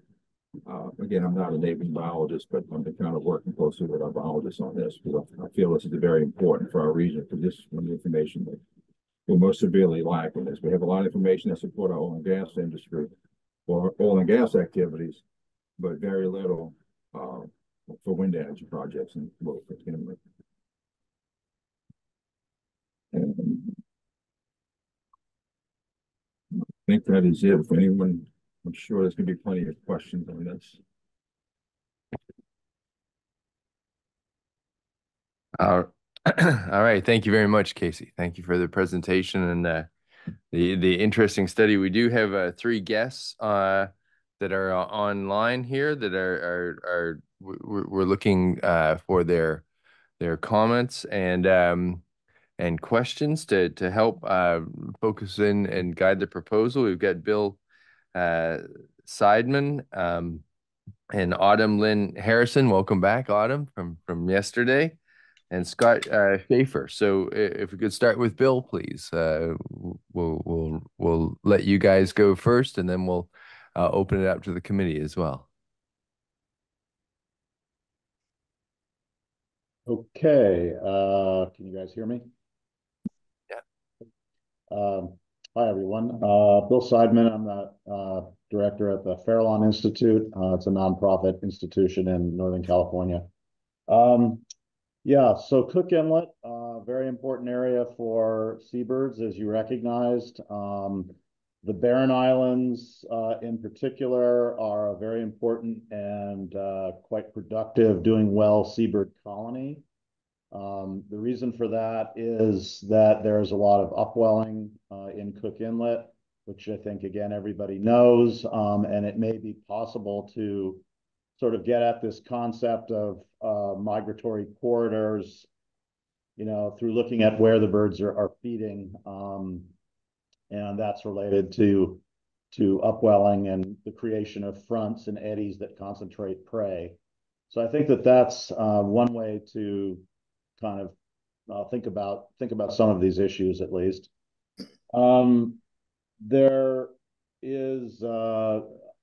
There's probably a bit of data that could be accessed to do some analyses on population sizes. One comment is the counts on colonies only give you an indication about half the seabird population. About half the population are subadults and immatures or non-breeders, and those birds don't come to the colony. So when you do a population count, it's only a portion. It's an index. The data is good, but there's a lot more to the population than just doing a population count on a colony. So the North Pacific Pelagic Seabird Database, which BOEM has sponsored in the past, is a collation of surveys, at-sea surveys, shipboard surveys of seabirds, and and marine mammals in some cases, and it's run by the USGS. And certainly that data set could be filtered for, regions of interest and analyzed for population trends and population concentrations, for example, where birds are moving. And those more migratory corridors that you talked about, Casey. Let's see, what else? Flight altitudes. This is one that people have been asking about in California as well, and I don't really think that data exists. So if that's important, then, sorry, the dog's barking. Then that probably is data that needs to be acquired in some more directed studies. And I guess it is important, so that's something to think about. Certainly a literature review is a good way to start. I'll stop there and take any questions if anybody has any questions, or turn it over to Scott or whoever's going next.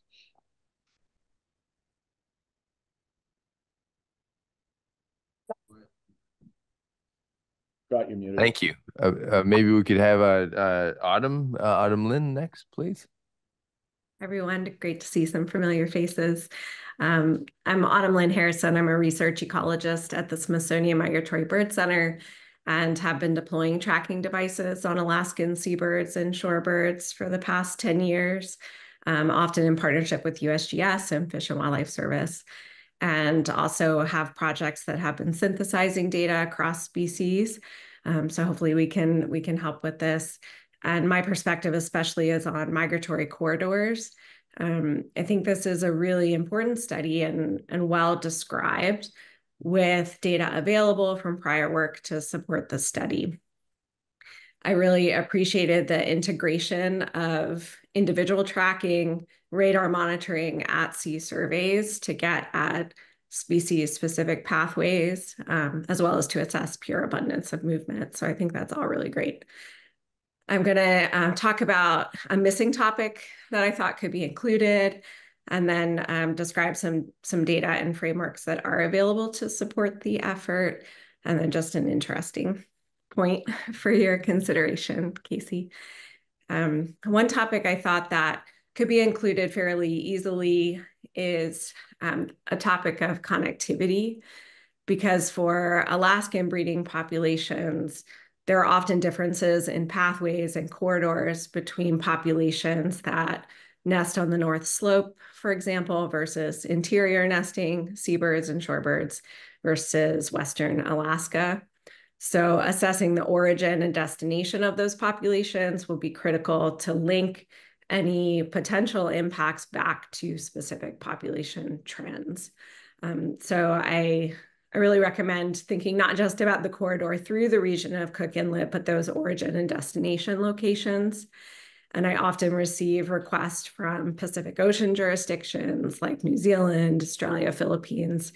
They host Alaskan species for the bulk of their year, and they're really interested in potential impacts to their wintering populations. So how might displacement or collision affect which countries or US jurisdictions have management responsibility over the wintering populations?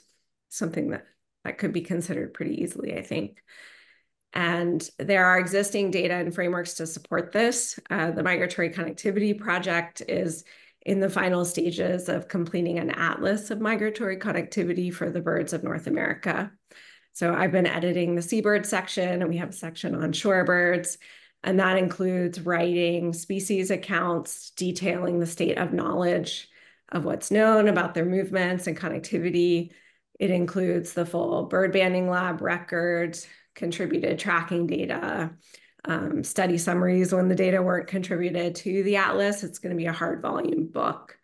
But we also include kernel density maps for seabirds in that area. So we completed a full literature review up till the end of 2021.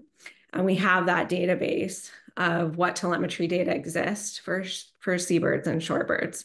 So that was systematic and could be updated pretty simply with just 2022 to 2024 studies. So that's a lot of work. I hope that would already have been done to support this. So I'll add a publication in the chat as well that just gives an overview of the tracking data that was discovered through this process and a gap analysis. Yeah, and so having seen all these species by species maps for seabirds and shorebirds in the area and written the accounts, I think some interesting points are that the patterns often seem to be that shorebirds tend to cross perpendicular to the direction of the inlet, so from northwest to southeast, while seabirds often travel the length of the inlet, parallel to the direction of its geography. So they kind of cross each other during the migratory periods. It's not always the case, but that's kind of a general pattern. So that's going to be an interesting conundrum in terms of the crossing movements and collision risk. So just something to highlight there. And that is it for me. Thank you very much for that. I appreciate it. Wonderful, Autumn. Thank you. And now we'll turn to Scott, please. Good afternoon or good morning, depending on your time zone. My name is Scott Schaefer. I'm professor of biology at San Jose State University, and I've been involved in a number of tracking studies over many years, both in Alaska and California and down in the Southern Hemisphere. I think it's already been said that this is a very timely study and a very important one.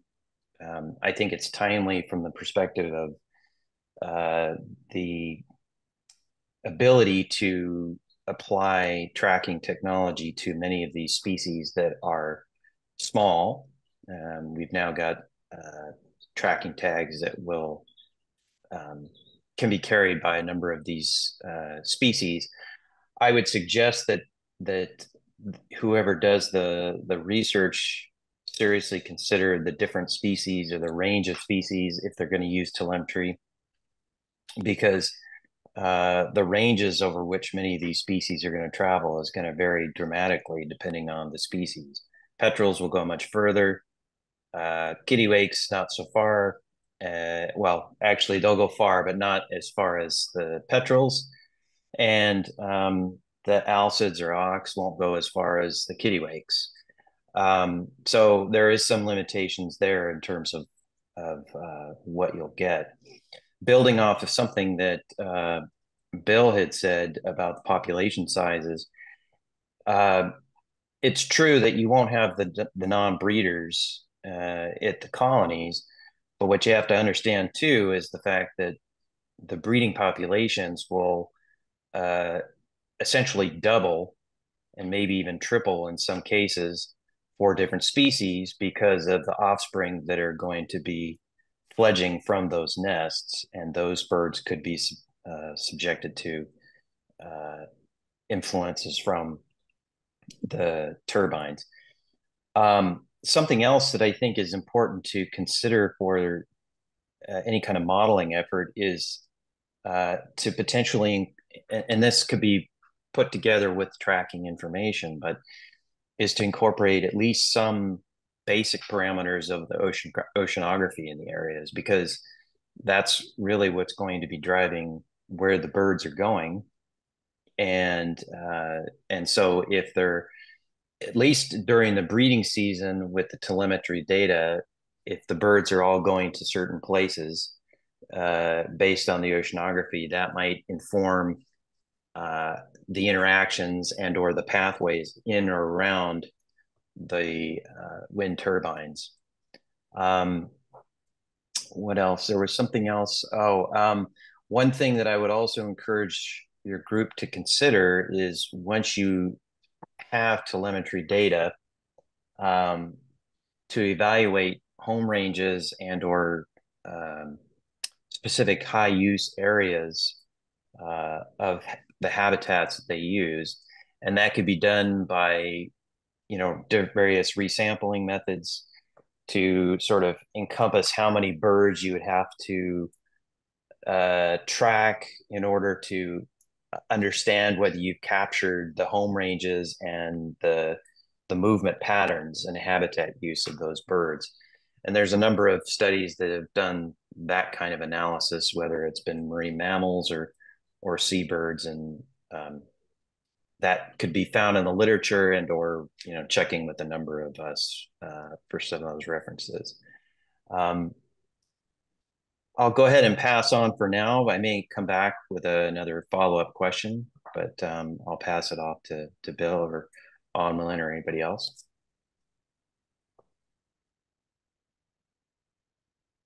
Great, thank you, Scott. Thanks very much. I'll open it up to the COSA committee for anyone to comment, and I'd like to actually start off myself if I could.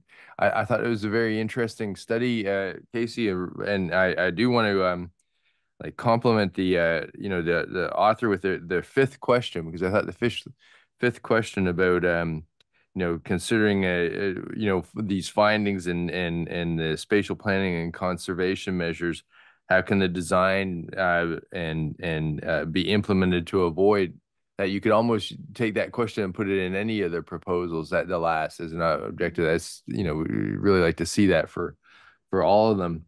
I've spent a little time in Cook Inlet myself, and I was thinking for this study particularly, especially where you're looking for the data sets, I would think that taking a little time to talk to the tribal communities and the fishermen about bird migrations and the traditional knowledge on bird migration might be particularly relevant, because they probably have a pretty good idea of at least some of the corridors there. And the other group that you wouldn't normally think about, but in Cook Inlet, it might be particularly relevant, would be the waterplane pilots. There's a lot of people have airplanes up there, water planes that get around all the time with it. They use it in the herring fishery, and they might have an idea on the height of that those birds travel. They'd always be aware of that. So it was kind of it was always something I was struck at, is how many people had water planes and how much. So just perhaps a little off the cuff, but maybe something to think about. Jeremy, go ahead. Yeah, thank you. So just first following up on what was just said, I would add birders to the list, and then certainly out of Port of Homer, there's a lot of tourist traffic on 3-4 hour cruises, and so there's got to be a lot of sort of good local knowledge in Lower Cook Inlet. One thing that I think is going to be really important is to get the overlay of shipping, because I just sort of pulled up a map, and it looks like you talked about St. Augustine Island or Barren Islands, and all around Barren Islands there's just ships. So it's not going to probably be a place where we're going to site wind turbines. So getting that understanding, I think you can really narrow the field. And basically it looks like south of Williamsport, and then sort of east of where you can continue on south of Lower Cook Inlet. Those areas, the east, there's just a lot of there's tug traffic, there's tanker traffic, there's passenger traffic, and we're just not going to probably site wind turbines there. So you can probably narrow your field of study. On the issue of timeliness, I mean, this is a great, interesting scientific study. I guess my question is there any noise out there that Alaska has any interest in the near term of developing offshore wind? So it ties back to sort of the regulatory connection between the studies program and what you guys are trying to do otherwise. So thank you. Yeah, just to answer a couple of questions, we do have a good shipping study that was finalized around 2020. It looks at all different types of shipping activity up and through Cook Inlet. So we do have that data. As far as timeliness, we're getting ready to go out with a notice of information the end of this month. Our region is pushing hard with those couple of groups that are interested to see if it's really going to come to fruition or not. The last thing about as far as siting, the NREL report only looked at what the areas that will had the best chance or the best conditions for wind energy projects. They didn't look at bird habitat, whale habitat, anything like that. I'm pushing hard to start with some public outreach, not only for activities such as this, but for fishing activities and recreational activities as well, because we need to know what information is. We know what the best wind sources are, but when the projects come in, there's a long period where you have to go through, besides NEPA and analysis and pre-planning, there's also site selection. So, we know where the best sites are for wind. Are they really going to be exactly those spots?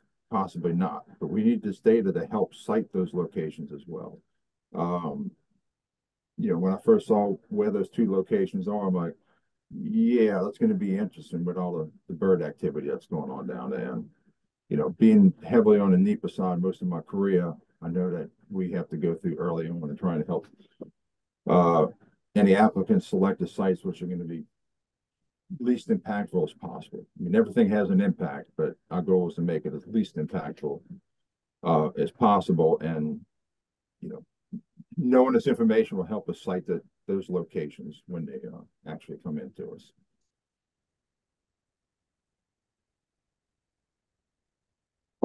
Great, thank you. Anyone else? Any other thought? I see someone has it. Oh, Dan's got his hand up online. Go ahead, Dan. Can't resist.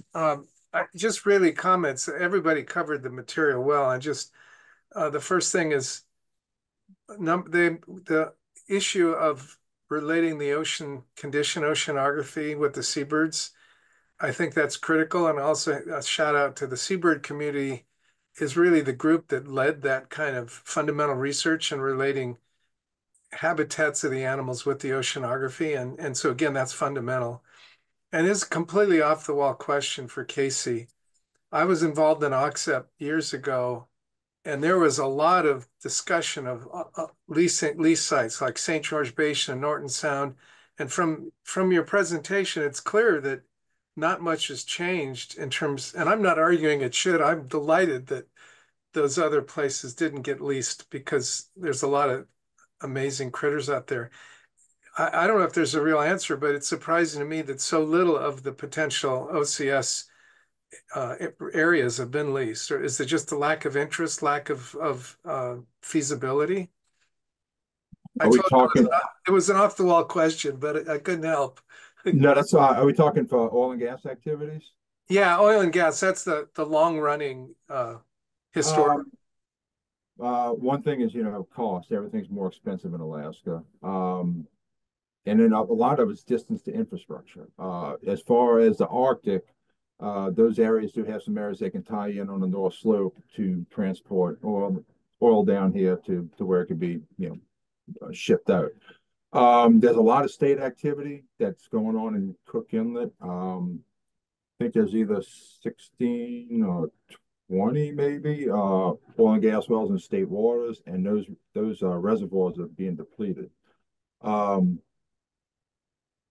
There still is a fair amount of resources that are untapped in OCS waters, but they just haven't gotten to it because the expense and the distance from infrastructure. We keep hearing from Hillcore, which is the owner of those 15 leases, that they plan on coming in with an exploration plan within the next year or two.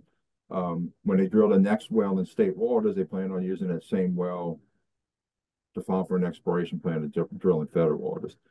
And the natural gas reservoirs that are being tapped out in the state are running low, and they use so much natural gas for electricity and heating in the whole Cook Inlet, Kenai Peninsula, South Central area of Alaska, that they're going to have to do something. So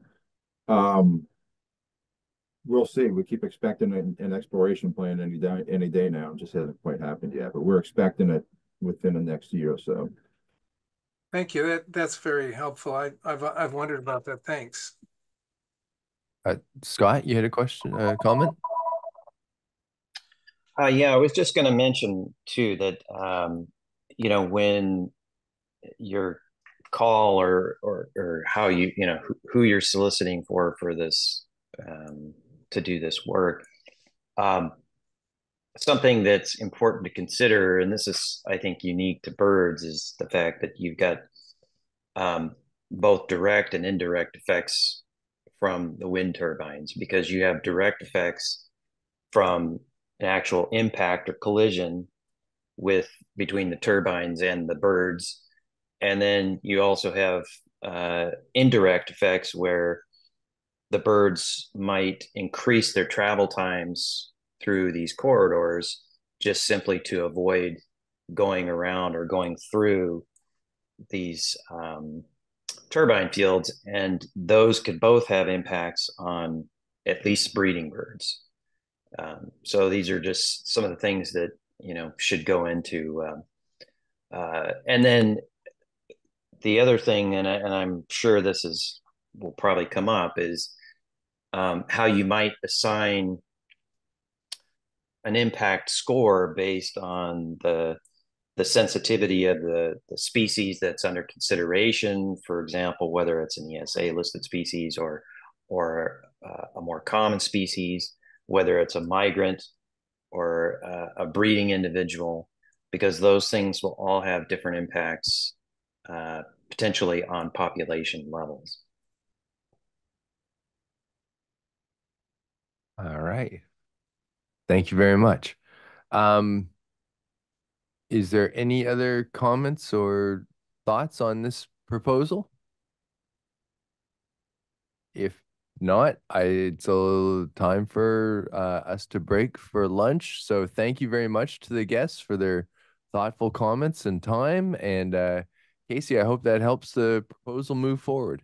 No, it's very helpful. We appreciate all the input that we can get. I also drop my email address in the chat box in case anybody has any follow-up questions. Wonderful. Thank you. Thank you. All right. We'll see everyone back here at 1:15. Thanks a lot. Thank you.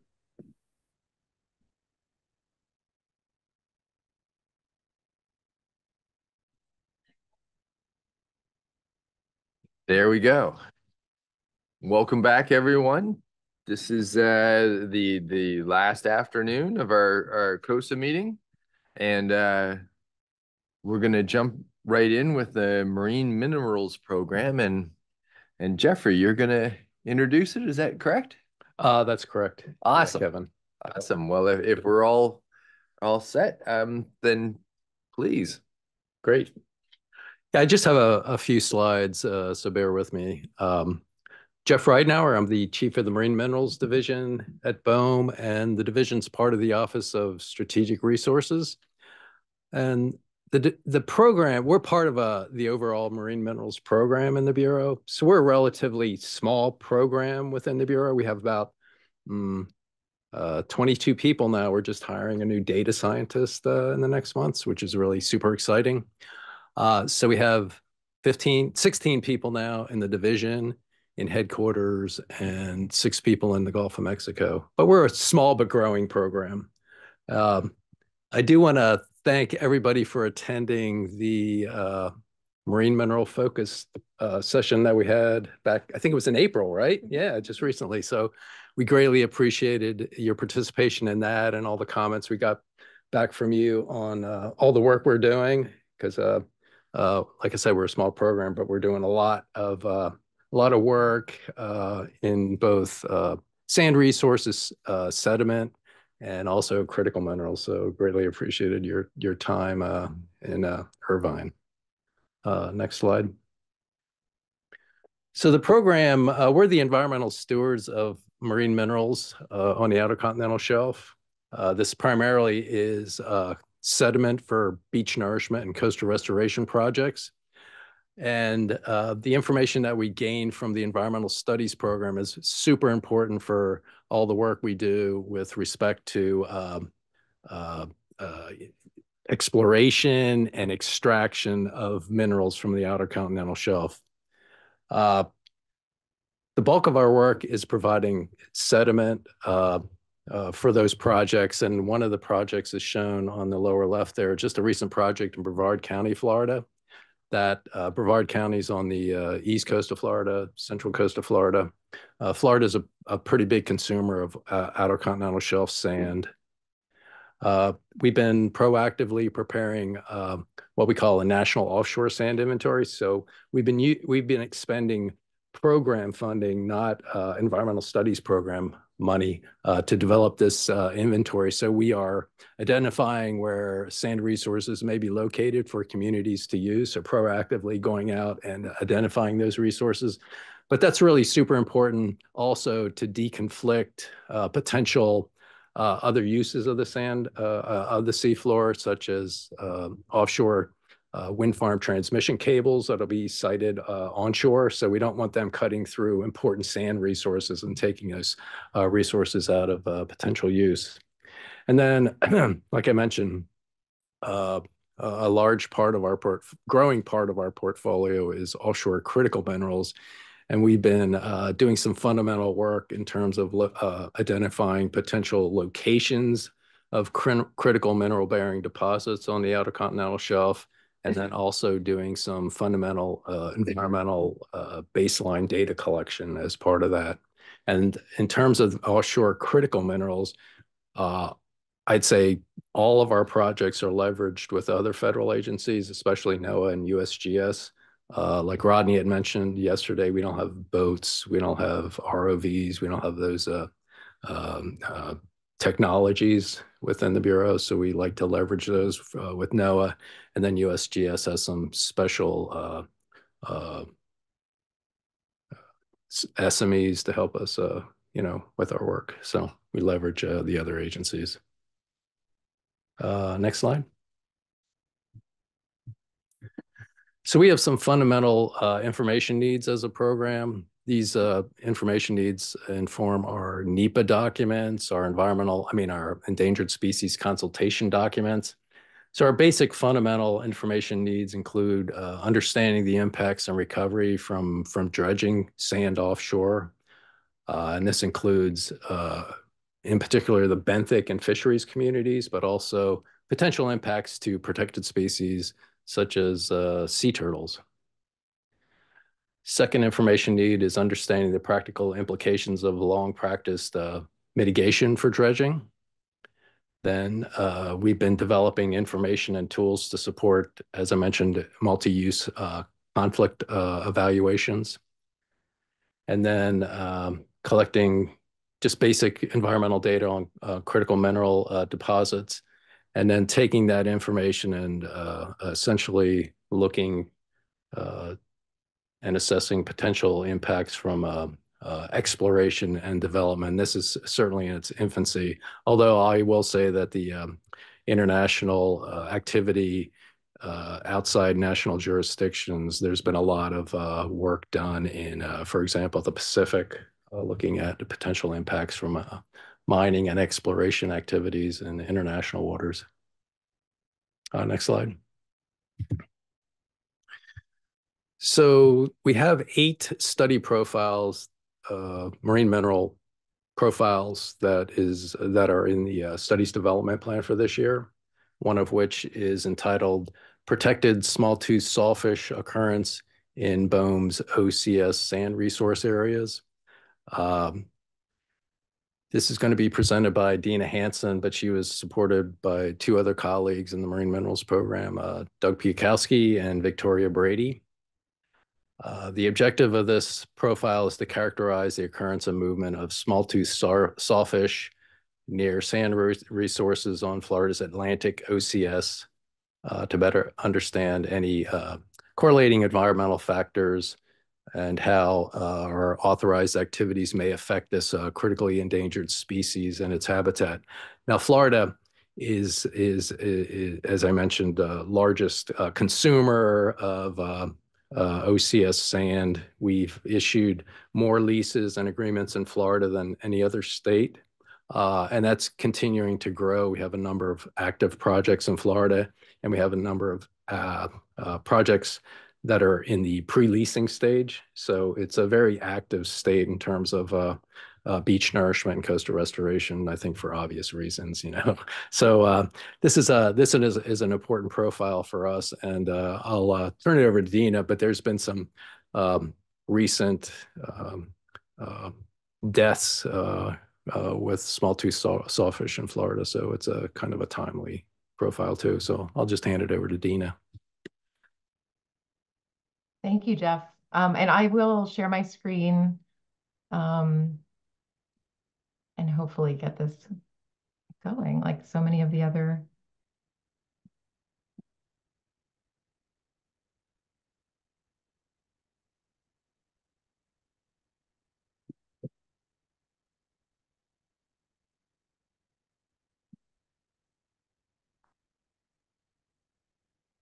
There we go. I think you're seeing the right screen now. Is that correct? Yep. Thanks. Okay, great. So thank you for that introduction, Jeff. Kind of teeing this up. It's great to see familiar faces that I got to meet in April at our MMP focused meeting in Irvine. Sorry I couldn't be there in person today. And as Jeff mentioned, I do have co-authors on this profile. Doug Piakowski and Victoria Brady will be joining us for the discussion session. So I told them they are not off the hook just because I'm the one presenting this right now. So let's jump right in. If you are not familiar with small-tooth sawfish, then I'm excited to be the first one to introduce you to one of the coolest fish in the sea. So you can see this picture of them in the top, well, it's on my right. I'm not sure if it's right or left for you, but in the top corner, that is a photo of the small-tooth sawfish. It is related to rays and sharks as an elasmobranch.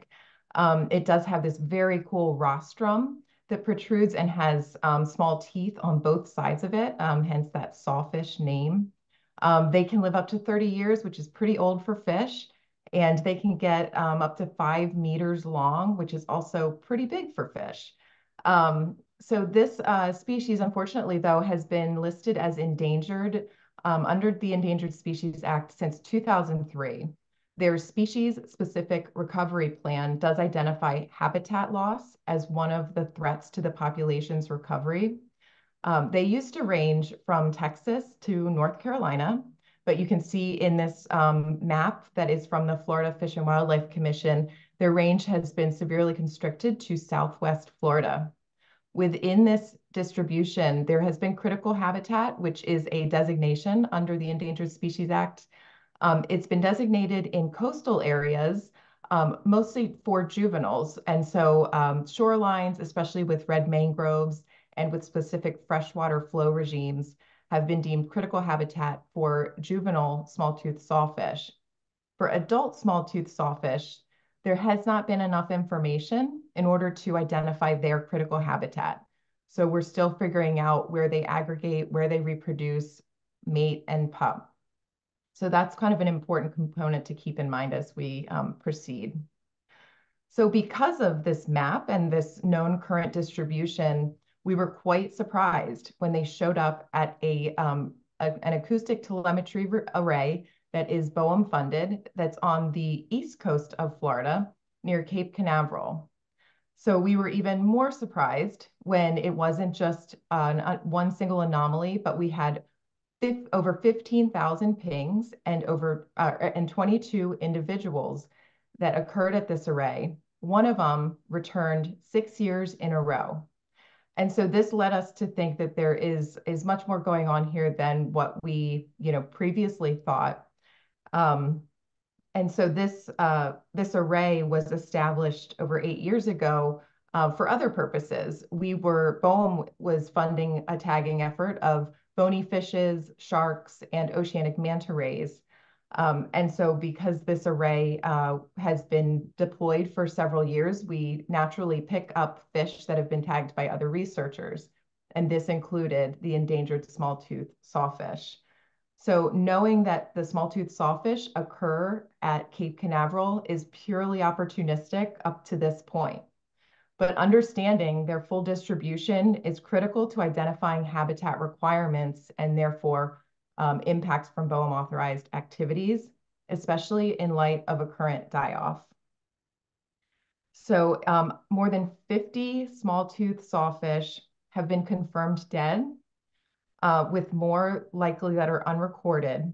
And this is centered around the Florida Keys, started happening last fall in 2023. In the last couple weeks, another death was confirmed as far north as Tampa Bay. I'm going to show you a clip. So small-toothed sawfish are not the only fish that is afflicted. There have been more than 40 species that have been documented showing this behavior. But you can see in this video, the animals are circling, rostrums often out of the water, and then they often beach and die. So this has been puzzling researchers for quite a while. We have state, federal, academic researchers working tirelessly, testing tissue samples, water quality samples, even taking a fish back to a lab for recovery. But the cause of this bizarre behavior and ultimate death is still unknown. So even though we know that habitat loss was a threat to the population's recovery, now that we're faced with this unprecedented and devastating die-off, the urgency is even higher to realize what are the important components of habitat so that we can therefore conserve habitat and help the species in its recovery. So getting to our BOEM information need, as I mentioned before, opportunistic detections of this protected species is providing new insight into their distribution. They're not purely in Southwest Florida, but rather we're seeing a number of them use the Florida Atlantic coast. As you can see, this figure on the right is at Cape Canaveral. This is the array that, like I said, BOEM has funded for multiple years. So this gives you an idea of the distribution of the sawfish that have been detected. Over 15,000 pings from 22 individuals in this area. This is an active marine minerals leasing area where kind of in the middle of where those pings are, there is a historic lease area that has been dredged multiple times. There's also a potential new borrow area just north of that that could be coming online in the near future. Based on the environmental data and observations, dredging is unlikely to directly entrain small-toothed sawfish. So rather, we're focused on indirect effects to the species. So therefore, we need more information on how these dredge and lease areas might support small-toothed sawfish. We know that dredging removes benthic infauna for 3 to 6 months, but the benthic community composition can be affected for up to several years. Dredging also removes sand and could change the shape of the seafloor, which can also affect hydrodynamics and currents. Learning how these components contribute to small-toothed sawfish habitat will help us understand the effects of BOEM-authorized dredging. So our objective, as Jeff already mentioned, is to characterize the occurrence and movement of small-toothed sawfish in existing and potential sand resources on Florida's Atlantic outer continental shelf to better understand correlating environmental factors and how BOEM-authorized activities may affect this endangered species and its habitat. We've had many studies that have had great success with a phased approach. So this is what we are proposing for this study. The first phase would be to have a more robust analysis of the existing telemetry data around OCS sand resources, specifically for Florida's Atlantic coast, supplement with fishery dependent and fishery independent surveys, as well as interviews with researchers, fishermen, and other stakeholders. The phase 2 approach, which we envision having a field component, would use all the information from phase 1 to help inform methods, scope, effort, and cost for an actual kind of field campaign. So going to our research questions, again, another map from our east coast of Florida to give you another idea of context of where we're talking about. This is at Cape Canaveral and the very charismatic small-toothed sawfish on the bottom there. So what we're asking is, how do small-toothed sawfish spatially and temporally overlap with OCS sand resources on Florida's Atlantic coast? And what environmental factors correlate with their occurrence? In the face of a high mortality event that introduces uncertainty in the population's recovery, the expansion of small-toothed sawfish and their occurrence on Florida's Atlantic coast should be examined now more than ever.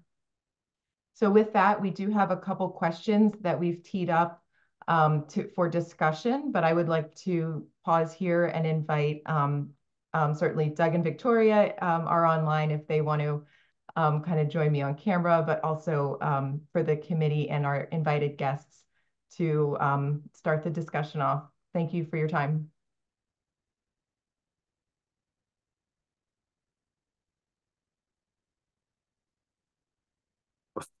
Well, thank you very much. And Dana, thank you for the presentation. It is great to see you, and thanks to your colleagues there for helping put together this. We do have a couple of guests that we've invited to help us with this, to comment on it. Bob, pardon me if I'm not pronouncing your last name correctly, Herto, and also Andy Sykes, if they're there. Usually what we do is let the guests kind of lead off with some comments and questions, and then open it up to the committee. So Bob, if you would like to start, please. Thanks very much. Can you hear me okay? Yeah. Yes, very well, thank you. You were close. It's Huter, like rhymes with computer. So there you have it. My name is Bob Huter, and I have been an elasmobranch researcher for 50 years, more than 50 years, primarily sharks, but also some on rays, which includes the sawfish. I'm very happy to see BOEM looking at an elasmobranch species. It's a breath of fresh air, quite frankly. And sawfish, and Dina, you did a great job to summarize the scope of the issue. Sawfish are probably the most endangered group of vertebrates in the world. There's about 5 species, and as Dina said, the small-toothed sawfish used to be distributed from North Carolina all the way to Brazil. So throughout the Gulf of Mexico and the east coast southeast coast of the U.S.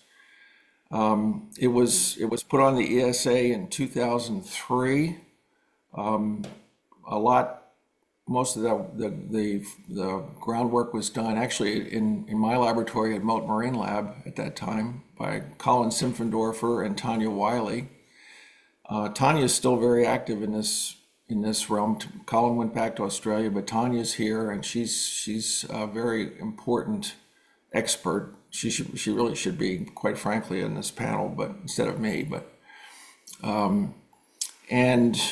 since 2003, try to get slow rebuilding, slow recovery of this species. It's hard to say how many, but several thousand maybe. The fact that these animals are getting picked up in the array at Canaveral is not particularly surprising. They've been known pretty solidly, at least as far north as Jupiter and Jensen Beach, and Canaveral is just a stretch north of that. Hopefully they have been recovering and rebuilding, plus there have been many more efforts to put acoustic as well as satellite tags out on these animals, so the research has expanded. But as Dina pointed out, we've just gone through a horrendous UME, unusual mortality event, where probably at least 100 of these animals have died from that whirling disease, and that's a pretty bad hit to a population that's only got maybe a couple thousand animals. So one of my questions is, how much have you, in putting this plan together, how much have you coordinated or consulted with NOAA's sawfish recovery team? Because they are the one federal agency that has really been focused on this particular species and For example, a lot of in phase one of this proposed study, this is already ongoing by members of that team and related academics. Telemetry data are already being analyzed by a group at Florida State University, for example, by Tanya's group with her consulting firm. So rather than reinvent the wheel, I would certainly encourage you to work with them and see what they've already accomplished. And by the way, the acoustic arrays, for those of you not familiar with acoustic arrays, they're not isolated just to this one BOEM-funded site, but we have acoustic arrays all throughout the East Coast of the U.S., the FACT array, and in the Gulf, an array called ITAG. And there's probably a lot more sawfish, well, I know there's a lot more sawfish data from those arrays than just that one. So I guess that's my main question is what's happening in terms of coordination with NOAA? What are the plans to try to take advantage of groups that are already well ahead on these questions? And who do you anticipate working with for phase two if you move into a tagging situation? Because as you know, as an endangered species on the ESA list, you have to have a permit, and they're not easy to get, believe me. So with that, I'll turn it back to Dina. Thank you. Yeah, absolutely. So I think what we are balancing at this point is that the profile stage is not funded. It's, and we're somewhat low on the list as far as potential for funding. So, and with our budget environment, it's very competitive. So we want to have these conversations without sort of promising too much or, letting researchers know we're interested in these questions, but it's not yet funded. So we have actually Dr. Dean Grubbs is invited. I think he's on today from Florida State. He's one of the main researchers tagging sawfish out there. Probably a lot of fish that we picked up in our array were his. We also are going to be meeting with Dr. Adam Brame from NOAA leading the sawfish recovery team. We're meeting with him next week. He was invited but unavailable for today.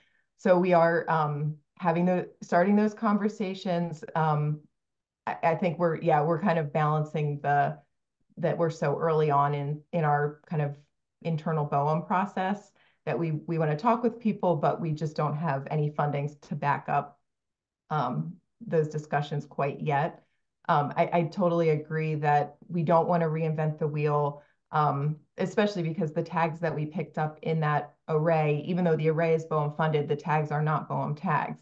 So we're very limited, with what we can do with them. And that's part of what this idea behind phase one would be, is to try to sort of find those researchers, work with them to use what they already are analyzing, but add that lens of sand dredging to say sort of like, can we pull out these specific areas that are targeted for dredging and see how that fits into that big picture. And I think from our study team with Doug and Victoria, we've talked about that we don't want to be too enmeshed in our little postage stamp of dredging and miss the context that is driving their distribution or some of those more important habitat questions that are related. So that's something that we're kind of talking through, and we want to meet BOEM's mission as well as the recovery mission, which every federal agency is required to do. And we're very aware of the permit issues. We have several ESA studies that have, yes, yes, I'm sure you have to deal with it all the time. That's perfect. Perfect. You mentioned Dean Grubbs and Adam Brame. Those are the top people you should be talking with. So I hope you do get the funding for this work. I'll write a letter or do anything I can, and I'm sure Dean would love to be part of that study, because his group is the most expert in this species here in Florida. Thank you. Great. Andy, how about you? What are your thoughts on the proposal and any suggestions? Hey, I'm Andy Seitz, and just for some background about me, I live up in Fairbanks, Alaska. I am not a sawfish expert, but I conduct a lot of research, many of which projects are BOEM funded up here on fish movement and fish movement analyses and overlap with human activities, and I've done that on dozens of species up here. Um, I am familiar with, I've conducted field research in Florida with some of Dean's collaborators, Dr. Grubb's collaborators, and am familiar with sawfish and recent issues that they're facing now.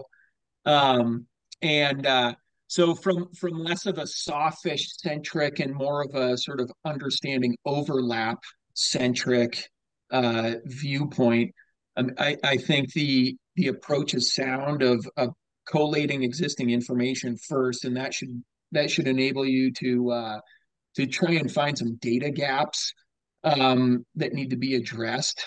I would, and if you get to the point of funding and moving into actually deploying more tags, I'd encourage you to use a multi-tag approach. I think, and that can be on individual animals, such as double tagging or putting one tag on different animals. And the tags that come to mind are satellite tags and acoustic tags, like have already been mentioned.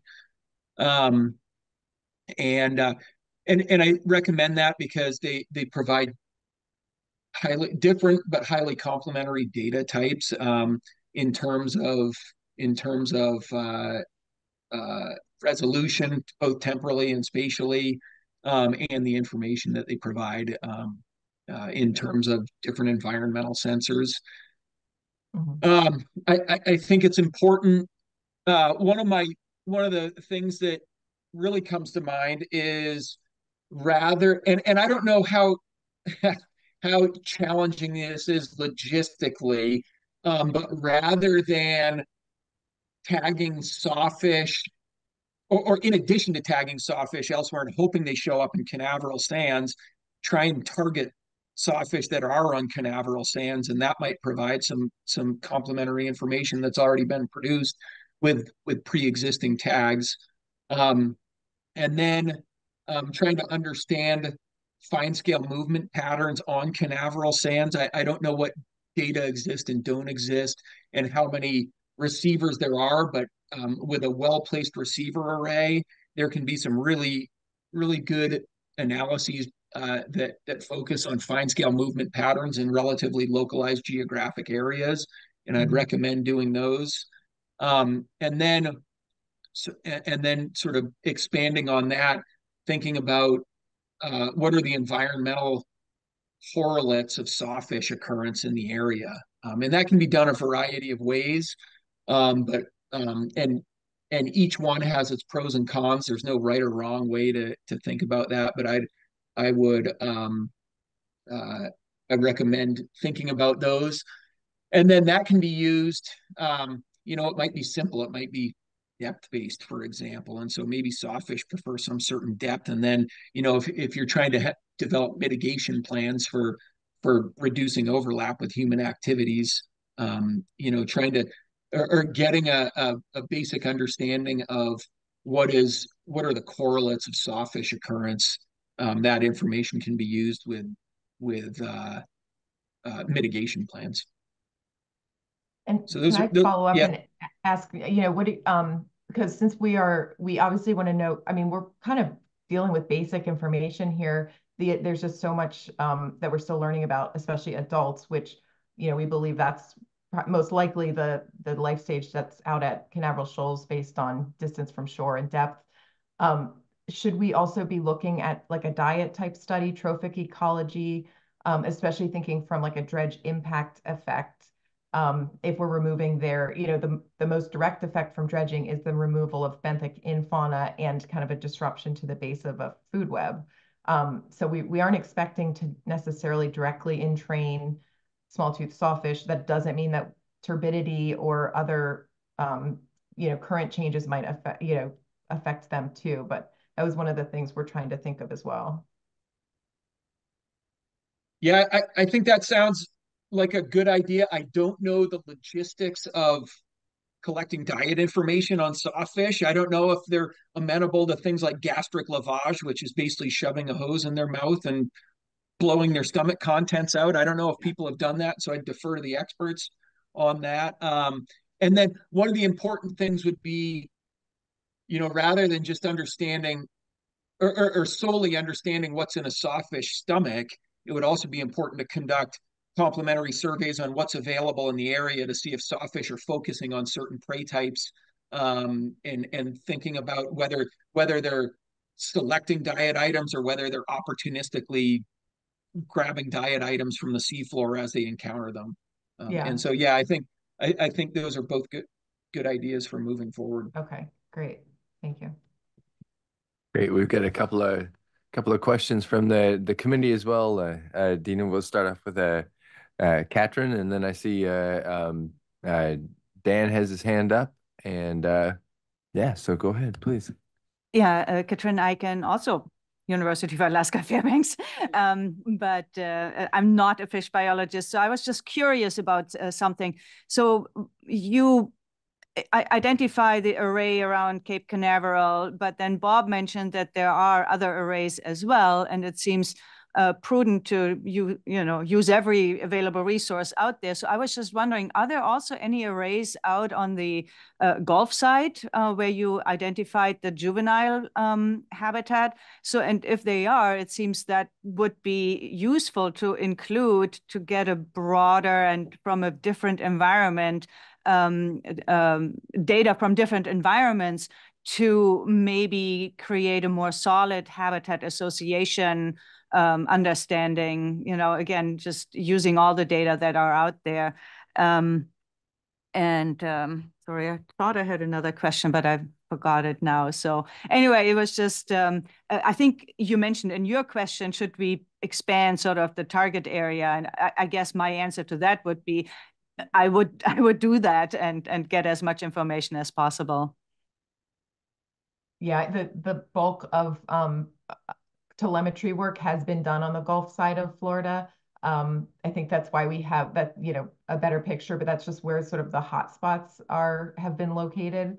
So that's definitely something that we're curious about, kind of that recommendation of integrating Gulf and Atlantic coasts. And I think that's something that we could talk to the NOAA recovery team, who's probably doing those type of analyses at that scale. And then maybe we could kind of link in, because of course we have lease areas on the Gulf side as well. Sorry, and I guess that's, I understood you to say that we basically don't have much information of where they occur on the Gulf side, that we know for the juveniles, but not so much for the adults. But if that's wrong, then disregard my comment. No, you're right. The bulk of the telemetry work has been done on the Gulf, mainly in juveniles. They're easier to catch versus adults. But I think as the juveniles have been tagged and are maturing, that now we're starting to get this better picture of what adults are doing. But it's just the very beginnings. But yeah, the sort of focus has been historically on the Gulf side. I know there is a tagging effort very close to Canaveral Shoals in the Indian River Lagoon. So it's sort of tapping into those ongoing efforts to see how can we either just, grab onto, kind of piggyback on them, or leverage kind of similar methods, maybe in a different geographic footprint. Right, thanks.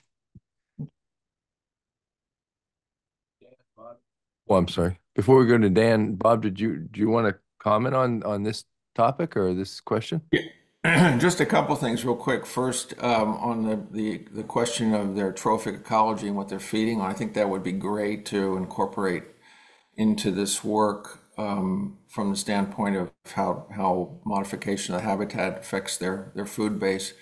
And I agree with everything Andy said, by the way. Andy was great. And Andy mentioned gastric lavage. That's probably pretty tough. I don't know how much of it's been successful with sawfish, but and you can do stable isotopes, you can do fatty acid analysis, but that tends to tell you where in the food web they're feeding, not so much species. But fecal DNA has really come along, and you can take feces samples and then evaluate, analyze the DNA and tell exactly what they're eating that way. So that's something to think about doing. And as far as the other tags, satellite tags, these animals are not good candidates for what are called spot tags, which are real-time tags, sort of kind of like a GPS kind of a thing. But they are good candidates for pop-up satellite tags. The problem with both pop-up satellite tags and acoustic tags is they're not real-time in most cases. Now, you can get real-time acoustic receivers that are on buoys that they're expensive, but they essentially call in when they get a ping. And something you might consider is as this thing moves forward is requiring receivers to be posted in areas. I think it's already done now that I think of it, but have receivers out in areas that are being dredged, and real-time receivers, not the traditional ones that have to be downloaded and you get the data later. Because then you could pick up the presence of sawfish maybe before impacts occur. And the last thing I'll say real quick is, I heard you say something about you didn't think that dredging, I think the term used was entrained sawfish, which is kind of code for kills them directly. I'm not so sure about that. I wouldn't be so quick to conclude that, because one of the bigger sources of fishing mortality for sawfish are trawls. Mm-hmm. And you would think that, yeah, these are mobile animals and they're big and they can move with, some speed. So, but they don't always avoid trawls. If they can't avoid trawls, maybe they can't avoid dredges at times, and maybe they do get impacted directly by the dredge. Yeah, I think during this phase one, where we're kind of doing a review, we would look at historic, because dredges do have protected species observers on board to monitor intake screens to look for parts of animals. And so that's how we can document takes of sea turtles or sturgeon. And just historically but that's something we need to do a more robust, thorough look at the data to be sure. But just off kind of anecdotally, they don't seem to be showing up the way that other animals are. So, but that is something that we do need to look at carefully. Great, thank you. So we'll turn to Dan, and I do want to give Dr. Dean Grubb a chance to comment too. I believe he's online if he would like to. So Dan, we'll go to you, and then maybe have Dean say a few words. Yeah, quick comments, because almost everything I was going to say was just said. I wanted to say that the comment early on that they didn't know the animals were there is just another example of how tracking, when you put a tag and you ask an animal where it goes, letting the animal tell you, you learn things that you wouldn't have known otherwise. So it's just another check off example of tracking's amazing. Also, Andy and Bob talked about localized tracking, and that's really different than the kind of array that exists. And these are where you can actually follow the movements of individual animals. That would be a phenomenal study if you could do that in the area where that you're actually doing the dredging, and if you could, again, if you could catch animals to put the tags on, that would be incredibly informative. You get real-time, fine-scaled movement patterns. And then the trophic ecology, I put in some papers. There's a ton of papers using stable isotopes to infer trophic ecology. It's not just, depending upon the prey field, you can start to get sometimes, whether it's squid or fish or invertebrates, it's a blunt instrument, but it's a phenomenally easy tool to use. I've done a lot of fatty acid analysis, and it's a nightmare. It's very difficult to do well. And yet, in both cases, you need a prey library. But and eDNA, the fecal DNA, is another interesting approach. But the trophic ecology before and after would be excellent.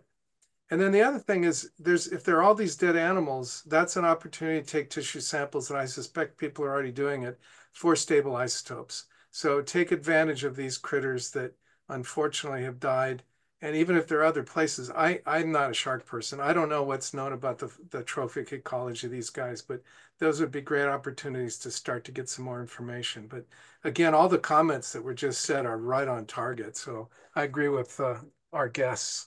Thank you. Thanks, Dan. Great. And Dean, please. Thanks for having me. I'm actually sitting outside of a conference room at the American Elasmobranch Society meeting right now, a society that both Bob and I have been past presidents of. And so there's a couple of sawfish talks going on as I speak, and another one coming up in about 20 minutes about the mortality event. But yeah, so as far as the trophic ecology, I'll say what we do know is we know that they're fish eaters all the way through their ontogeny. They almost solely eat fishes. And we have done at least a little bit of we published one paper about 5 years ago using a combination of stable isotopes and fecal DNA for juveniles through adults to look at what they were feeding on. But that was all done down in Southwest Florida, obviously. And so it would be good. I think the idea of trying to catch them and tag them there off Canaveral in that region is critical. We've known that for some time. We published a couple of papers. My former student, Jasmine Graham, was lead on them a few years ago that highlighted Cape Canaveral as an important area for adults because we had both adult males and females using that area 3 of the 4 seasons, basically. And we have them all going as far north as Charleston, South Carolina so far. And as far as the panhandle of Florida, but Canaveral seems to be the only area, north of South Florida where they tend to spend quite a bit of time. They stay there. I think we have my student Ashley Doughty just presented her some analyses yesterday here at the meeting, analyzing the data from about 80 adult sawfish that we've tagged down in South Florida and their movements. And Canaveral's definitely showing up as an important area for them. And so we've been trying to figure out a way to tag sawfish in that region for some time. We did our first trip to Canaveral just about 3 or 4 weeks ago to try to tag sawfish. We unfortunately didn't catch any on that trip, but I think we can with a little bit more effort. So that's just to say, I don't want to take too long, just to say we are doing a lot of this. We're analyzing, I think Ashley said Bob mentioned the receiver arrays. Our sawfish have been detected on over 1,100 receivers up and down the east and the west coast of Florida. So they're moving around quite a bit, but they do spend a lot of time in the Canaveral area. And to Andy's point, one of the papers that Jasmine published, we actually combined satellite tagging with acoustic telemetry on adult sawfish with the idea of looking at overlap with commercial fishing gears. But there's no reason why we couldn't redo that analysis specific to the dredge areas too. So, but thanks again. And I think Dean and I are going to have a meeting next week. So. Yeah, thanks for making time for us today. I know you're in the middle of a conference. Fantastic. Well, we're kind of just over time, Deneen. So we'll sign off there unless there's any more comments or questions. But it's great study. I really hope it goes forward. It sounds like it's a really important one, and you get a great group of collaborators there too. So, and really lovely to see you again. Thanks. Yeah, you too, Kevin. Yeah. Great. If it's all right with everyone, I know we're supposed to have a stretch break here. But maybe if you need to stretch, just pop up and stretch, and we'll just we're in the 3-point crouch to towards the end of the meeting. So why don't we move right into the first in class project and programmatic assessment for enhancing BOEM's public participation practices. So Rodney, I'm not sure who is going to present for you guys on that. Megan, okay. Yeah, Megan should be there. There she is. Yeah. Fantastic. There we go. Can everybody hear me? Yep, we hear you great. Hello to conference room and everybody online. So just I have my slides pulled up and I think I have permission to share my screen, or if there was another process that everybody was doing, then if somebody hasn't the slides pulled up, just let me know. You can go ahead and share your slides if you want to. Sure. If Okay. that's easy for you. Yep. Just bear with me for one moment.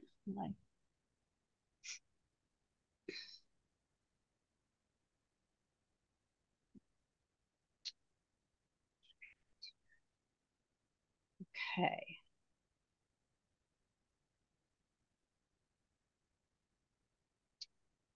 Okay. Looks great. See? Okay, great. I'll just give me one more moment here to get my notes. Oops. We see your notes now. Oh, there we go. Oh, okay. Yeah. Okay, great. Okay. Yeah. So hi, everybody. Thank you for letting us take some time in the meeting to present to you on this program evaluation study, which is not actually on the studies development plan, but which BOEM is progressing as an Office of Environmental Programs operational initiative. I'm Megan Cornelissen. I'm a social scientist with the Office of Environmental Programs. I'm presenting today with Laura Mansfield, another social scientist. However, several of us in OEP developed this proposal based on discussions with staff across the Bureau. Just a little bit of kind of base setting. We are actually currently finalizing a scope of work for the program evaluation, which you'll hear about today. But we're presenting here to hear your thoughts on possible, well, anything we can incorporate, into the scope of work, which we're finalizing, but also looking a little bit further, bigger picture to possible next stages of this broader effort. All right. So we're using the phrase public participation here to refer to a range of ways in which BOEM reaches out to and engages with stakeholders and the public to communicate and receive information or input during BOEM's decision-making processes. Of course, as an agency tasked with managing public resources, public participation is vital to almost everything we do. And, BOEM is well aware of the importance of public participation in meeting the Bureau's mission. One example is it's reflected in the 2024 to 2028 strategic framework, in which the Bureau identifies an operation priority to develop strategies to enhance transparency of BOEM's decision-making processes and facilitate inclusive engagement with ocean users, partners, and key stakeholders. As you're likely aware, I'm sure you've been hearing about, BOEM's geographic and program-related responsibilities are growing, such as expanding into the U.S. territories and establishing an offshore carbon storage program, and others. And these new responsibilities mean, of course, that we have an opportunity and a need to focus on establishing and maintaining trust in BOEM's processes. And then, our more established programs also require public participation to meet obligations, such as under NEPA and other planning processes. Because public participation is a critical part of BOEM's processes, it's a ripe area for developing a programmatic assessment or evaluation and identifying evidence-based approaches to focus on for enhancing practices moving forward. This would help provide kind of systematic processes and plans for public participation and share institutional knowledge of best practices, lessons learned, and common stakeholder concerns. There we go. Okay, so this project meets several interrelated information needs. BOEM would benefit from consistent and effective approaches to public participation that are based on scientifically backed good practices. It also arose through a lot of staff-to-staff cross-program and multi-region discussions in which staff has kind of just been talking and expressed a desire for processes and tools and resources that can be available to apply consistently across the Bureau. There's also recognition that we could do a better job capturing knowledge, both kind of institutional knowledge of staff and what we've done, and information shared by stakeholders and the public. We recognize that there's a lot we can learn from what we've already done. We've been conducting outreach and engagement since BOEM's inception, and of course our predecessor agency also had responsibilities in this realm. And we received feedback from the public and others on those processes. So for this project, we're kind of focused on what we're saying, looking backward in order to look forward, to learn from our history and from BOEM staff so we can be better prepared to develop kind of evidence-based strategies to enhance our public participation practices and also inform a potential study on the science of engagement.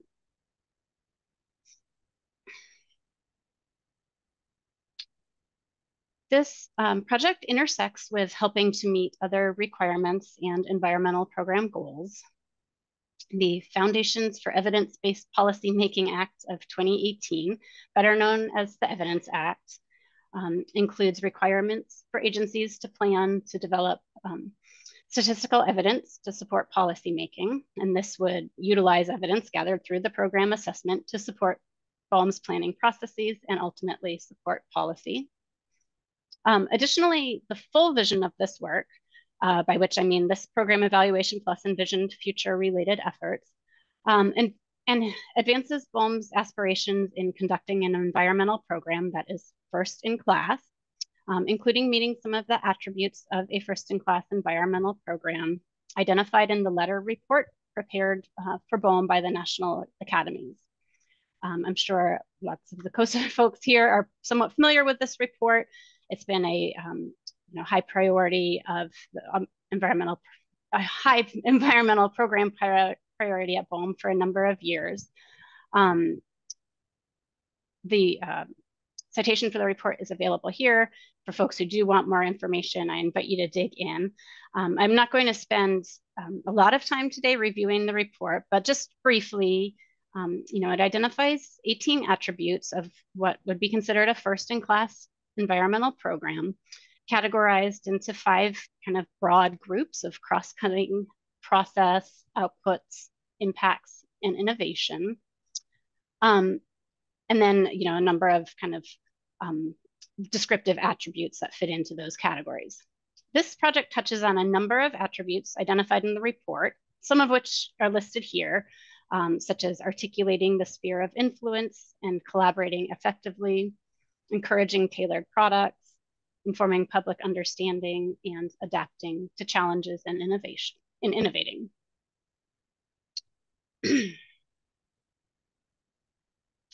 Right.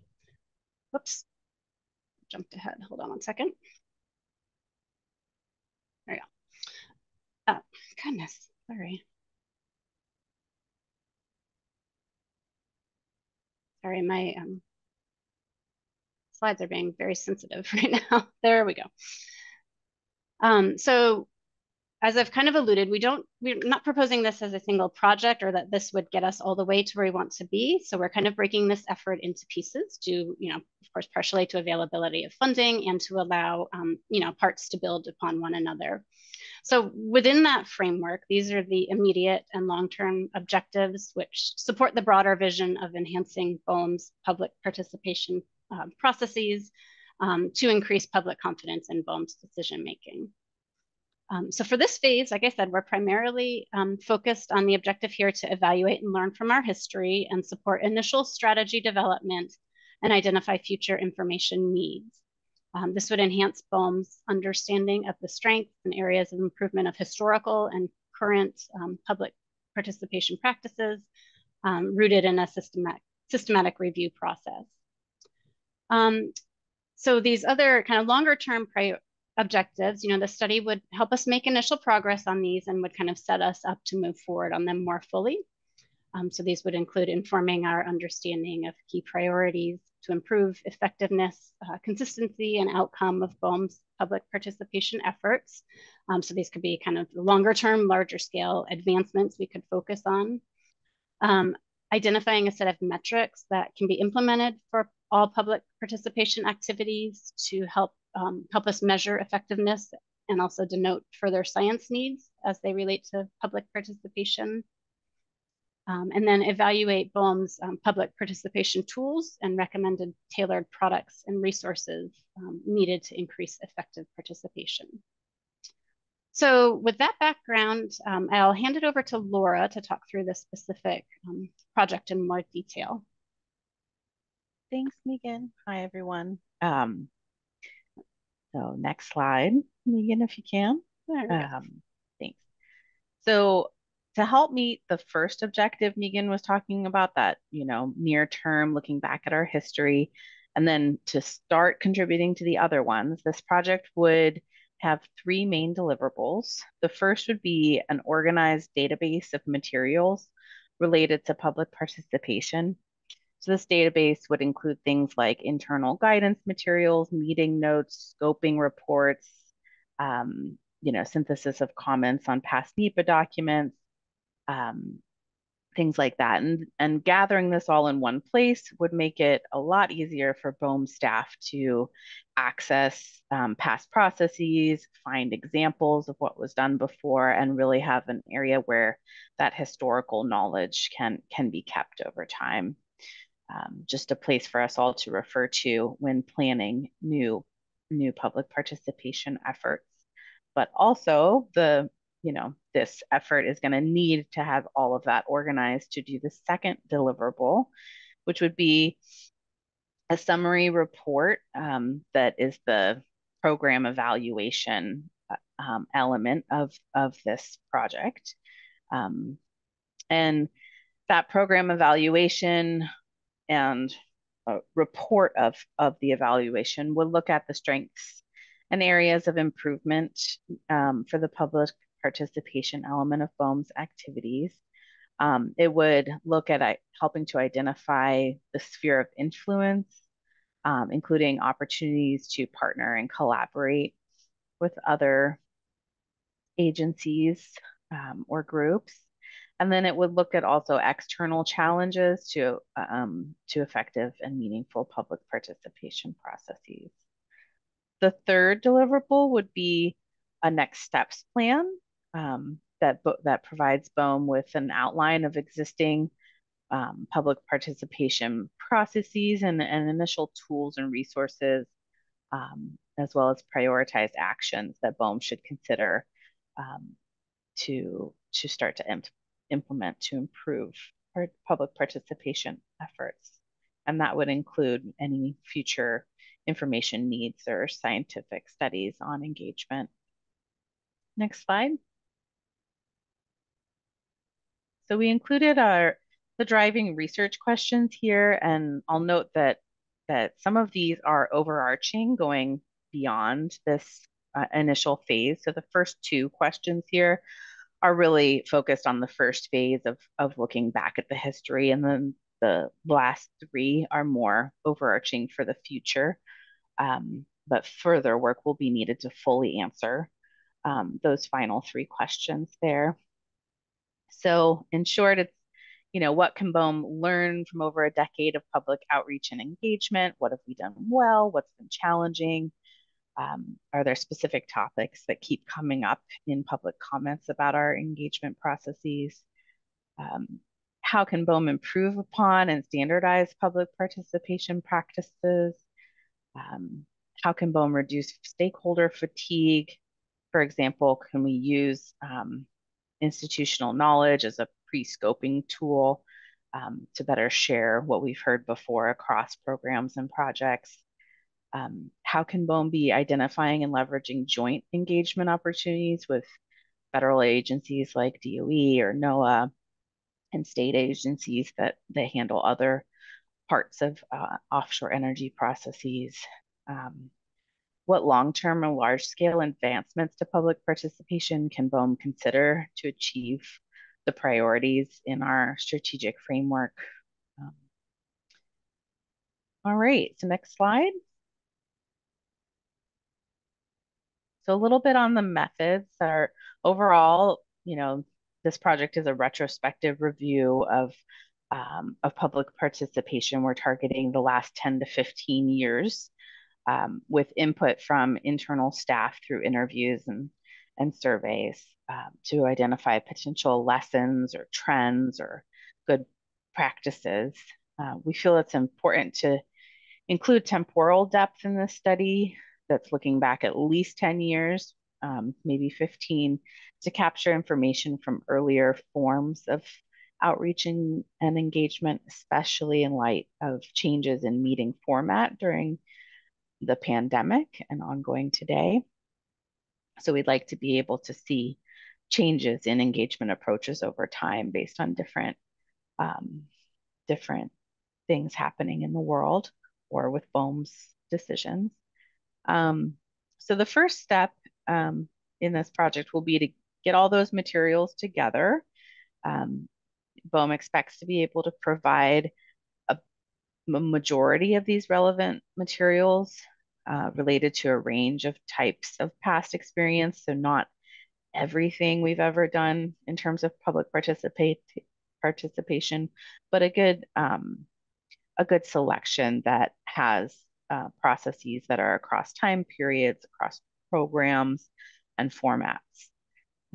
Step 2 and 3 there are about the next step would be to synthesize and analyze public comments about BOEM's public participation process from this range of materials. And then that synthesis and analysis we'll be using content analysis software, AI tools, or other appropriate tools to analyze the comments and identify key themes and trends. And then the fourth step would be to collect internal information from staff through interviews. We're thinking both interviews with individuals who have a lot of experience in public participation, and then also group interviews so we can get a wide range of people with experience on different projects. And this internal information collection effort would be used to provide context to better understand the common analysis done in the previous step. And then it would inform the program evaluation. And then step 5 would be to have the contractor, with the lens of the comment analysis and internal reviews, create a list of potential solutions for what we're hearing through the program evaluation as areas to focus on. So we're hoping they can think through processes, tools, best practices and develop an initial list of potential solutions that BOEM could explore more deeply in the future to address the limitations and barriers identified through the interviews and content analysis. Next slide.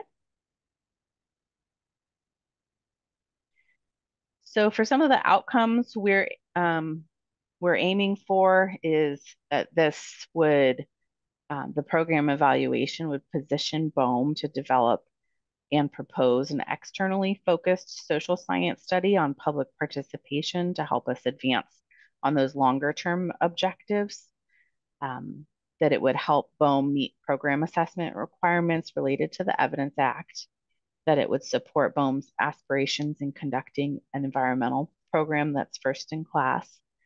And overarching, the main driving outcome is for this historic look and the future efforts is to position BOEM to enhance and improve its public participation processes and ultimately increase public confidence in BOEM's decision making.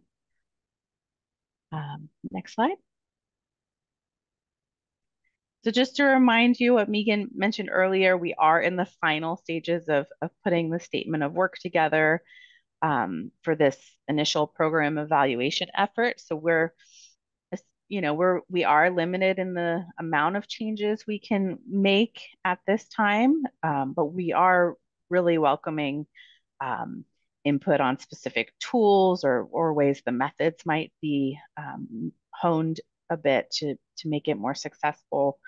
And then we're really especially interested in more substantive feedback on the next phases that we've yet to really design or think through how we're going to, really utilize this program evaluation and start deciding priority areas to work on and further information or plans we need to do to really actionize what we're learning in the program evaluation phase.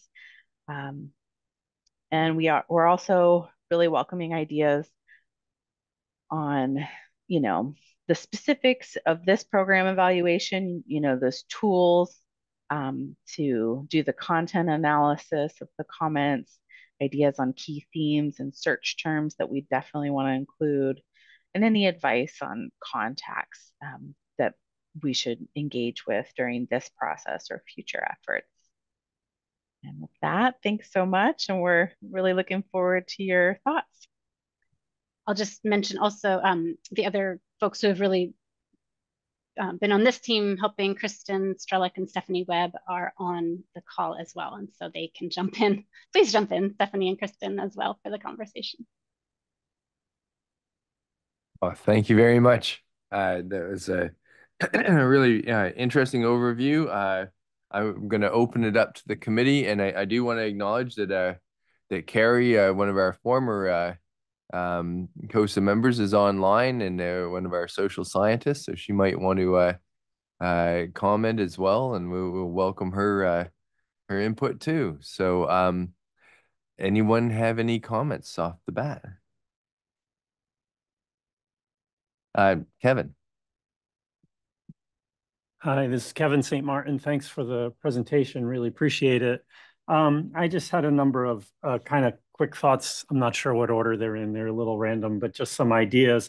The first thing is the idea of participation kind of so far, and I'm sure you thought of this, but so far it seems like one thing in a lot of ways. And I think we know that it can range dramatically from something very, from an interview that's highly extractive of knowledge to the co-production of knowledge to something that's actually transformative of knowledge production, right? Like there's a whole range of ways that participation can be understood and thought about. So maybe like some kind of typology of what those modes of participation and their goals are could be really useful to help frame this. Like, oh, here's the 4 ways on a continuum that we can think of participation, and the goals of an interview that's just extracting information is very different than participatory action research, which is about participation that's meant to be transformative of local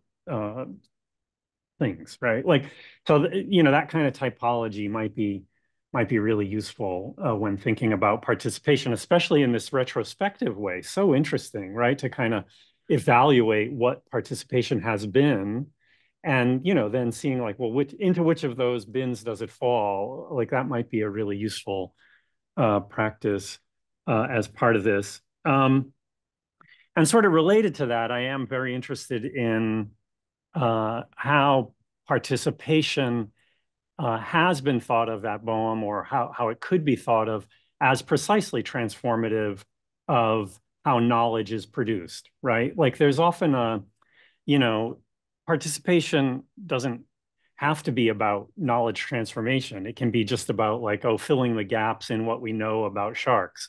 And we're going to ask people versus,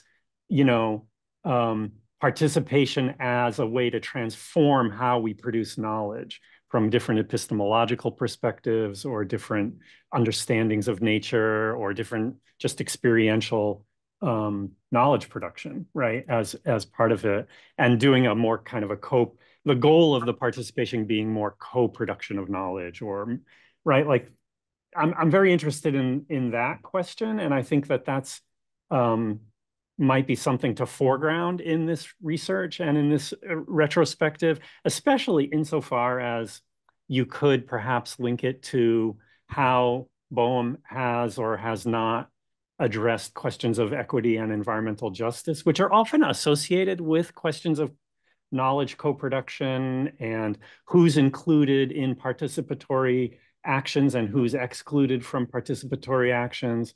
That there's a relationship there between I'm just thinking a retrospective on participation could be an interesting way to also think about what has led to marginalizations in who's involved and who's reached out to and who's considered a stakeholder and who's not, and so on and so forth. Like this, there's a relationship there that might be really productive in here. Let me just look at my notes, sorry, real quick. Yeah, those are I suppose the key things I would ask you to think about. Yeah.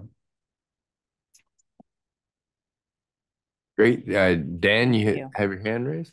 Yeah, Kevin and I were both on the, Kevin Stokesbury and I were both on the first in class report. And just a few comments from being on that committee. You guys touched on this. The co-creation of knowledge and stakeholders was really something that was very important. You've already recognized that. You've touched on things that I think are really relevant. Stakeholder fatigue. And a lot of us, it's always, there's a tendency to go to the same group or same people. And then the last thing I was going to say is, having been involved in some really high profile, controversial projects, put it that way, there's always this thing about somebody at the last minute comes up, how come I never heard of this? And so what really is crucial, and I don't know how you do this, is how do you reach the right people? How do you reach the most appropriate people? You're never going to reach everybody, and there's always going to be somebody that finds out about it when you're about in the final phase of things and then feels like they were left out. I know I've been, like I said, involved in a project where the prime player was giving presentations all over the place. And when that question was leveled at the individual, they were surprised. They said, well, I don't know what else I could have done, but it also speaks to our limited sphere of our own experience. And so figuring out how to reach the people that really need to be engaged is critical. And again, I think you guys are aware of that, and I think that was in your presentation. I just wanted to just say that I agree that's really important. Thanks.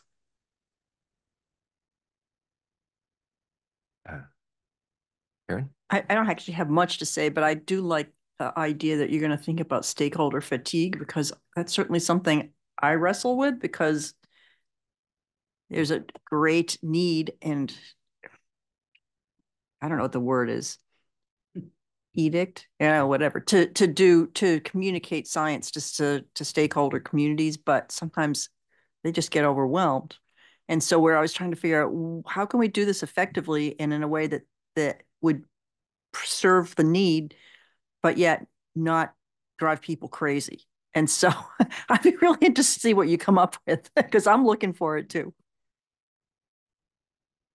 I've got a comment, but the thing, because we think about trying, we do a fair bit of outreach with working with our different, fishing communities and that type of thing. And one of the things that you guys might want to think about when you're looking back at the staff and the people that have been involved is maybe, and I'm not sure how you, for lack of a better word, categorize people, but I was always taken when I read one of Gladwell's books about the idea of connectors, and how ideas spread, and maybe I know it's kind of a fun read, but maybe take a look at that too, because you might find that you interview 120 of your staff, and everyone on average talks to maybe 5 people or something, but one person communicates with 150 or 200 people. And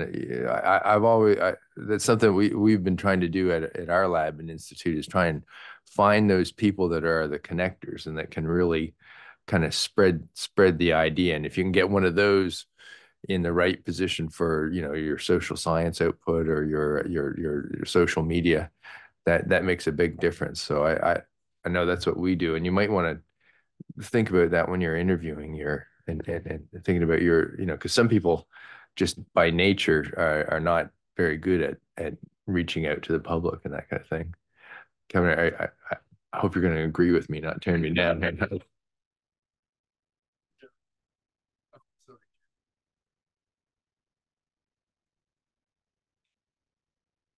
I may be a bit scattered like Kevin, a lot of thoughts, and I'm really glad that you guys are undertaking this. One thing that initially wasn't clear to me was whether this was going to be an externally led program evaluation or internally led, and that makes a huge difference, I think, as to the results. And I mean, maybe you don't have the budget, but I would encourage you to try to find the budget to find someone external to lead this program evaluation. The literature review, I think is going to be, really critical too. I mean, we know a lot about public participation going back to, Arnstein's ladder of participation in, the mid 60s, and Dietz and Stearns did, magnum opus for the Academy back in 2008 on public participation in environmental matters. So we do know a fair bit. Obviously, the program evaluation literature is going to be sort of critical too. One thing that I also didn't hear that there was going to be interviews and focus groups of staff, which I think is good, but I didn't hear anything about interviews and focus groups of people external to BOEM. And they're going to have different perspectives on issues of participation. And, we've done surveys about offshore people's views of participation in offshore wind. We're just now writing up results on 37 interviews we did on various aspects of justice. So recognition, procedural and distributive justice, and how community members are thinking about these issues. And I think you may get a different perspective from them. There's also a lot of focus on stakeholders, and I really hate that term because most people are not stakeholders. They're just people who live in communities, or they're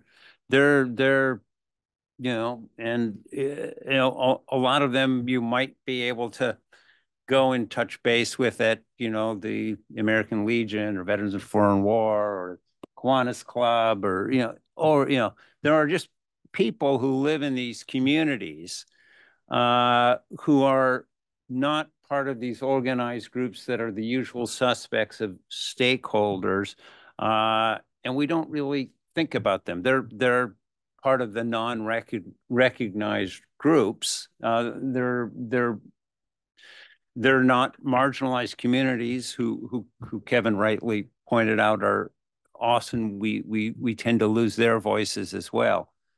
So I also would heartily agree with the issue of stakeholder fatigue. I think that's clearly in the commercial fishing amongst commercial fishers, but related to that is capacity.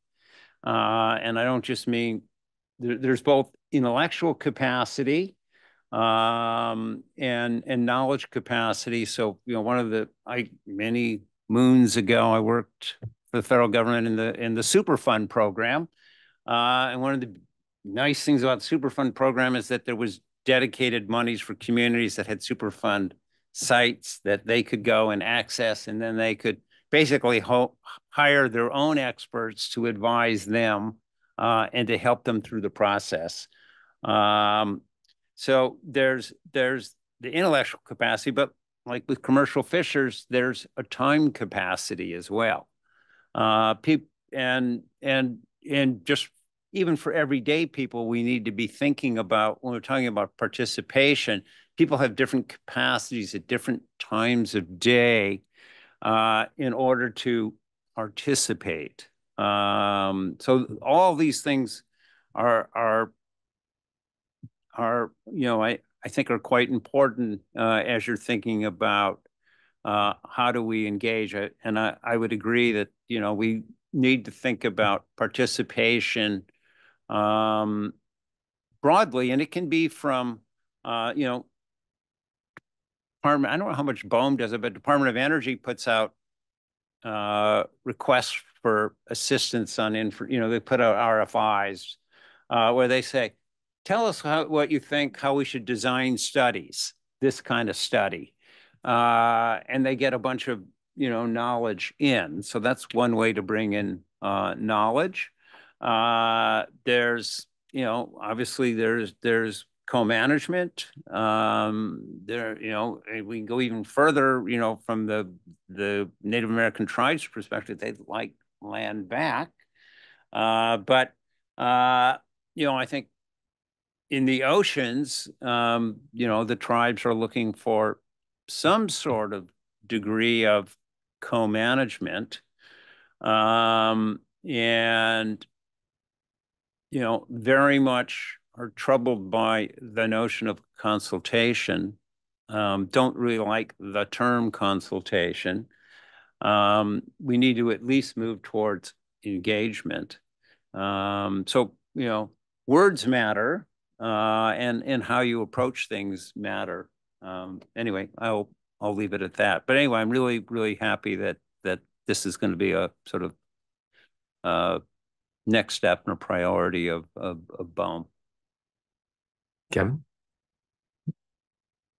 Thanks again. Just a quick comment thinking about this question of fatigue, for participation. And I think, one way around that is quite simply to pay people to participate. And I don't mean to be facetious. It's like, think about, your salary and your postdoc salary and whoever else is doing the interviews. And then you're asking this fisherman to give you 3 hours of their time. Like, what is that worth? It's worth a lot, so that's just puts it on the table. But I think the other way to think about the fatigue question is really to kind of get back again to maybe in the retrospective, it would be so interesting to see how were people approached and what was the understanding of what they were doing with you? Were you inviting them to produce knowledge with you? Were you simply interviewing them and they didn't know where the information was going?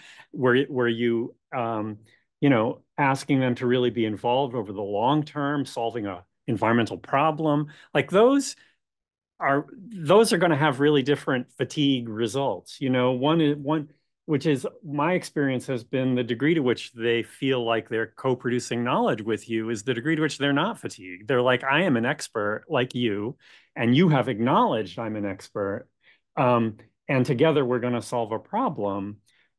The fatigue question often doesn't come up in that case, right? But when you're just like, can you help me go through these 200 questions? I'm asking 50 fishermen this. They're not interested. Like that's a different. So this idea of the type of participation, its goal, and so on is really related in a lot of ways to the fatigue question, which is to say it's our responsibility to communicate what we're doing and what we want from people. So I'd ask you to, I think in the retrospective, to look at, was any of that conveyed? What was the goal here? How was there follow-up with this person over time and they were involved in a larger knowledge production process or not? Like the retrospective could really look at that. That would be so interesting. Yeah, and of course, asking if you paid anybody or not would be interesting.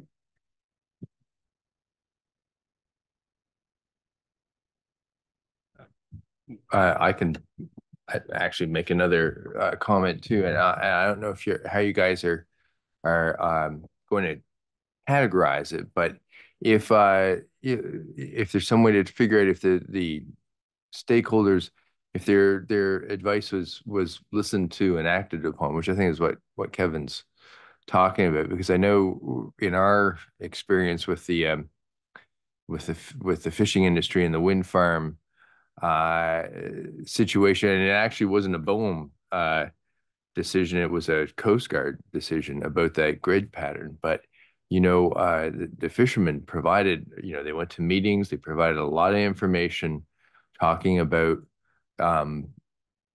what they could and couldn't transit safely and fish into. And then for the Coast Guard to come out and say, well, 1 nautical mile is fine, and not give them any transit lines or anything. I often equate it to having a professional plumber come in and say, well, you need a 2-inch pipe for that drain, and then I decide, well, no, I need a 1-inch pipe. It's like these the fishermen anyway are professionals. I trust them to take my students out on the water, and so we treat them like if a captain says we can't go, well, we don't go. So I think that and what happens is that if they're not listened to, it's like you can say I love you 100 times and say I hate you once, and I hate you is what everyone remembers. So there's some kind of the positive negative feedback, and it's not equal. I don't know. I mean, I know that's just kind of layman's terms. It's not really my area, but that's some of my experience with it.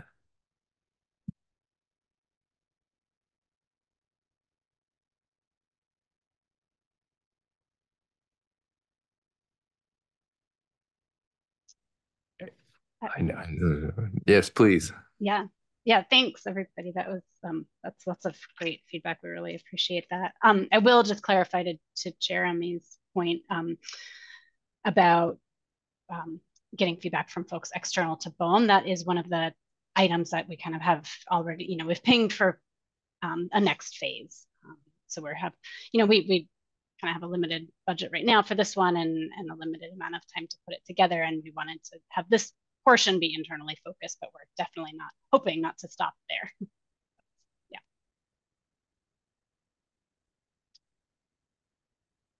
I don't know. And I don't know who last spoke, but as you were talking about did the loop get closed with people who we worked with? How, I was thinking through like, was there follow-up? How's the relationship after that? Was trust lost in that process? I think those are all really good things that we can work into the retrospective evaluation of like things to look for. So I'm kind of encouraging, is there anything along those lines? Did that trigger any ideas for others of things we should be looking for consistently across processes, indicators, to be evaluating them? If any other indicators are coming to mind for other folks, we'd love to hear them.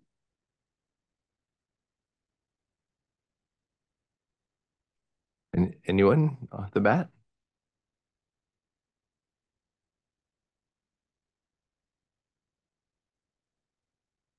I mean, I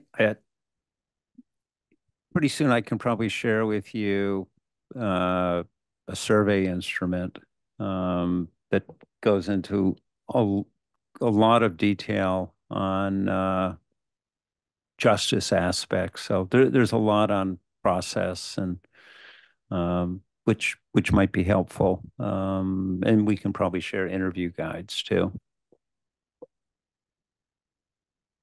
That'd be really helpful. Thank you, Jeremy.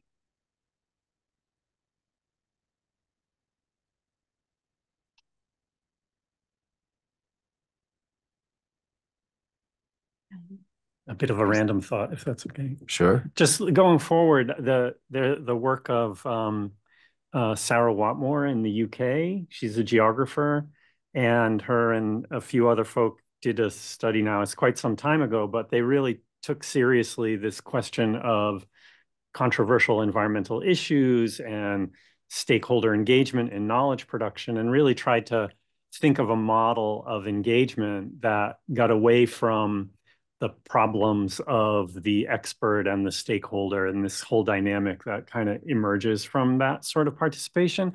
And they came up with a model called competency groups, where expertise is kind of leveled across a range of people who come together, some of which might be scientists and some of which are not. And the goal is to create a group competency about a problem.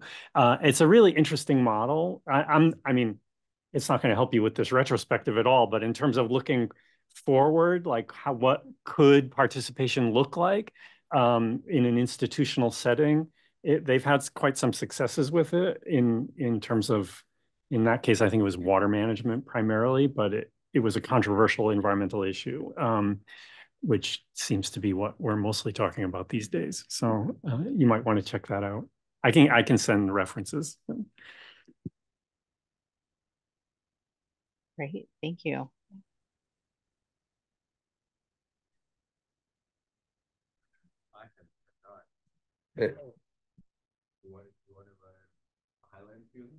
Sorry, you want to highlight a few comments?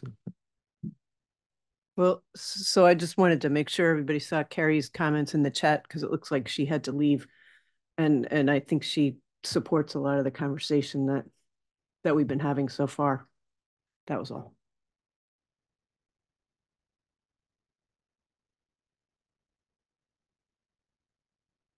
How are you when you once you do this review and you get the different opinions, when you move forward to the next phase, what are you thinking of doing with it?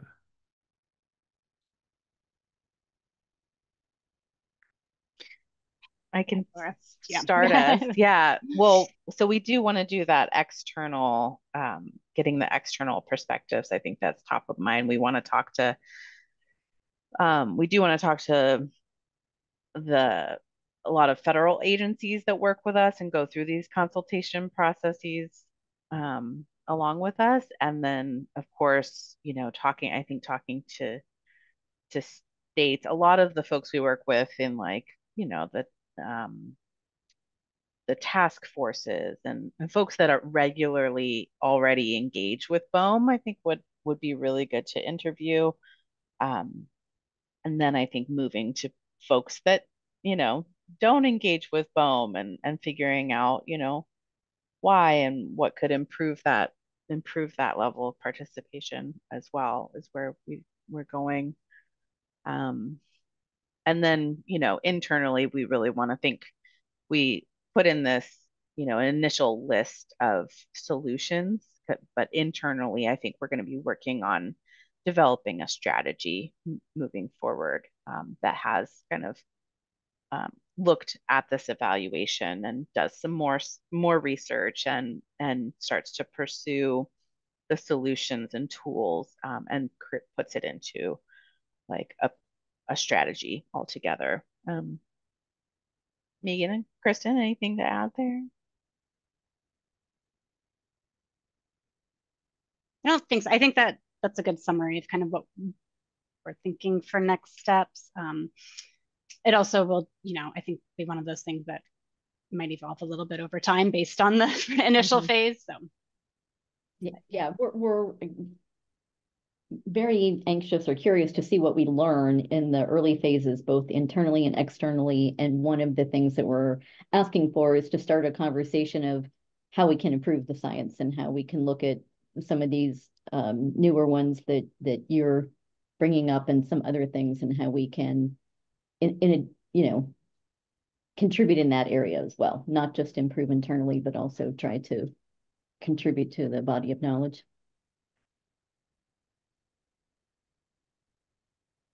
So you were asking about metrics and how how to measure your success of communication. One other question when you're talking to your people, you might want to ask, in what kind of medium did they use to communicate?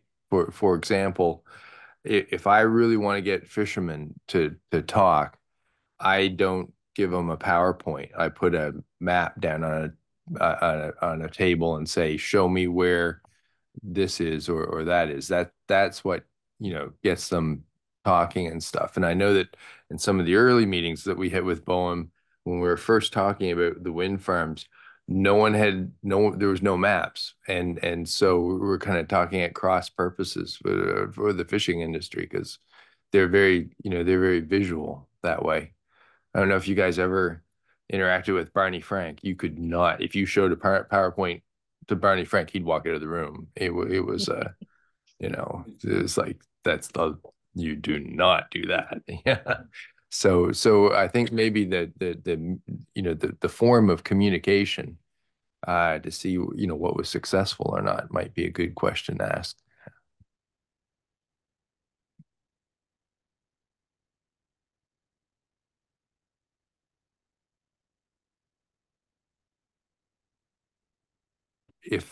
If there's no more comments or questions, I hope that helps and very useful. Thank forward. You. Yeah.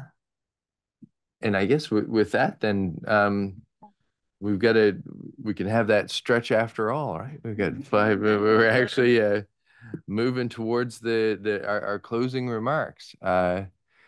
Rodney, do you want to go first with your closing remarks? And if you'd like me to go first, Kevin, I'd be happy to yes, go please. first with my closing remarks. So, now it's been a great couple of days, and I think really pleased with how things have gone. I do feel very strongly that having an advisory council such as COSA for an environmental studies program is essential. We're not the biggest in the world. We don't have the most money. We don't have the most people, but our science program informs our decisions on real activity out there. I mean, it's real things going on. Steel's going in the water. Accidents happen. Stuff's out there. I mean, it's real. We have to, produce energy for the nation and mineral resources, protect the environment, and ensure there's economic and societal benefits. So it's a big deal. So I just really feel like we, in our environmental studies program, to have a group like this where we can bounce ideas off of, seek advice, engage. And I mean, I was here when we first started, got COSA going. And I mean, it was a little challenging at first. We kind of had to get to know each other a bit. And, there was a bit of tension. But I really feel like we can have these conversations. And I think our scientists, too, feel like they can come here and say, hey, I'm struggling with this problem. Can you help me? And kind of open those discussions up. And that's what it should be, collegial in that sense. So I certainly, I certainly appreciate that. So but we got to get the science right if we're going to get the decision right. Or it's wrong. It could be very, very, very wrong. So yeah. So just thank you to the committee. I thought that the invited guests were right on. I thought that was great. I thought some great comments, very helpful, very thoughtful. I thought our folks in BOEM did a great job with their presentations, as they always do. They're very thorough. I also wanted to just give thanks to all of our offices and regions, our study chiefs and our science coordinators. It takes quite a bit to put the study development plan together. So, they really did a good job working on that. And of course, it all comes into Dr. Lilly here, who has to put Humpty Dumpty together. So thank you, sir. You got very well done. And so I want to thank you for that.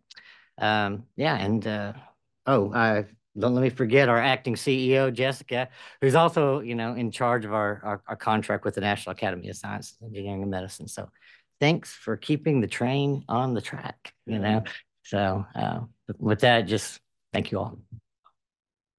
Right on. Well, thank you. That's a hard thank you to follow, but I will express my gratitude to everyone too for open and thoughtful discussions. And Rodney, I appreciate your scientists presenting it, but also being open enough to listen, because I've certainly worked with a few scientists who don't care to hear constructive criticism, and it really makes things better when you can have a talk. I think this committee has developed into a really a place where you can have good ideas and sometimes differing opinions, but can be talked about in a far too often now people are either scared to ask a question or scared to hear a comment or are defensive. And so that's I think one of the National Academies' main roles is to provide that kind of safe environment to be able to talk and really look at it one way or the other. But it was a great job from your staff, and anything we can do to help us, we're glad to. And thank you to the committee for being here and coming in person, and those of you online that joined in. And of course, the National Academy of Science, you guys did a great job running everything smoothly and on time. And so thank you, and we'll look forward to the next meeting. And with that, I guess we'll take a break. Thank you.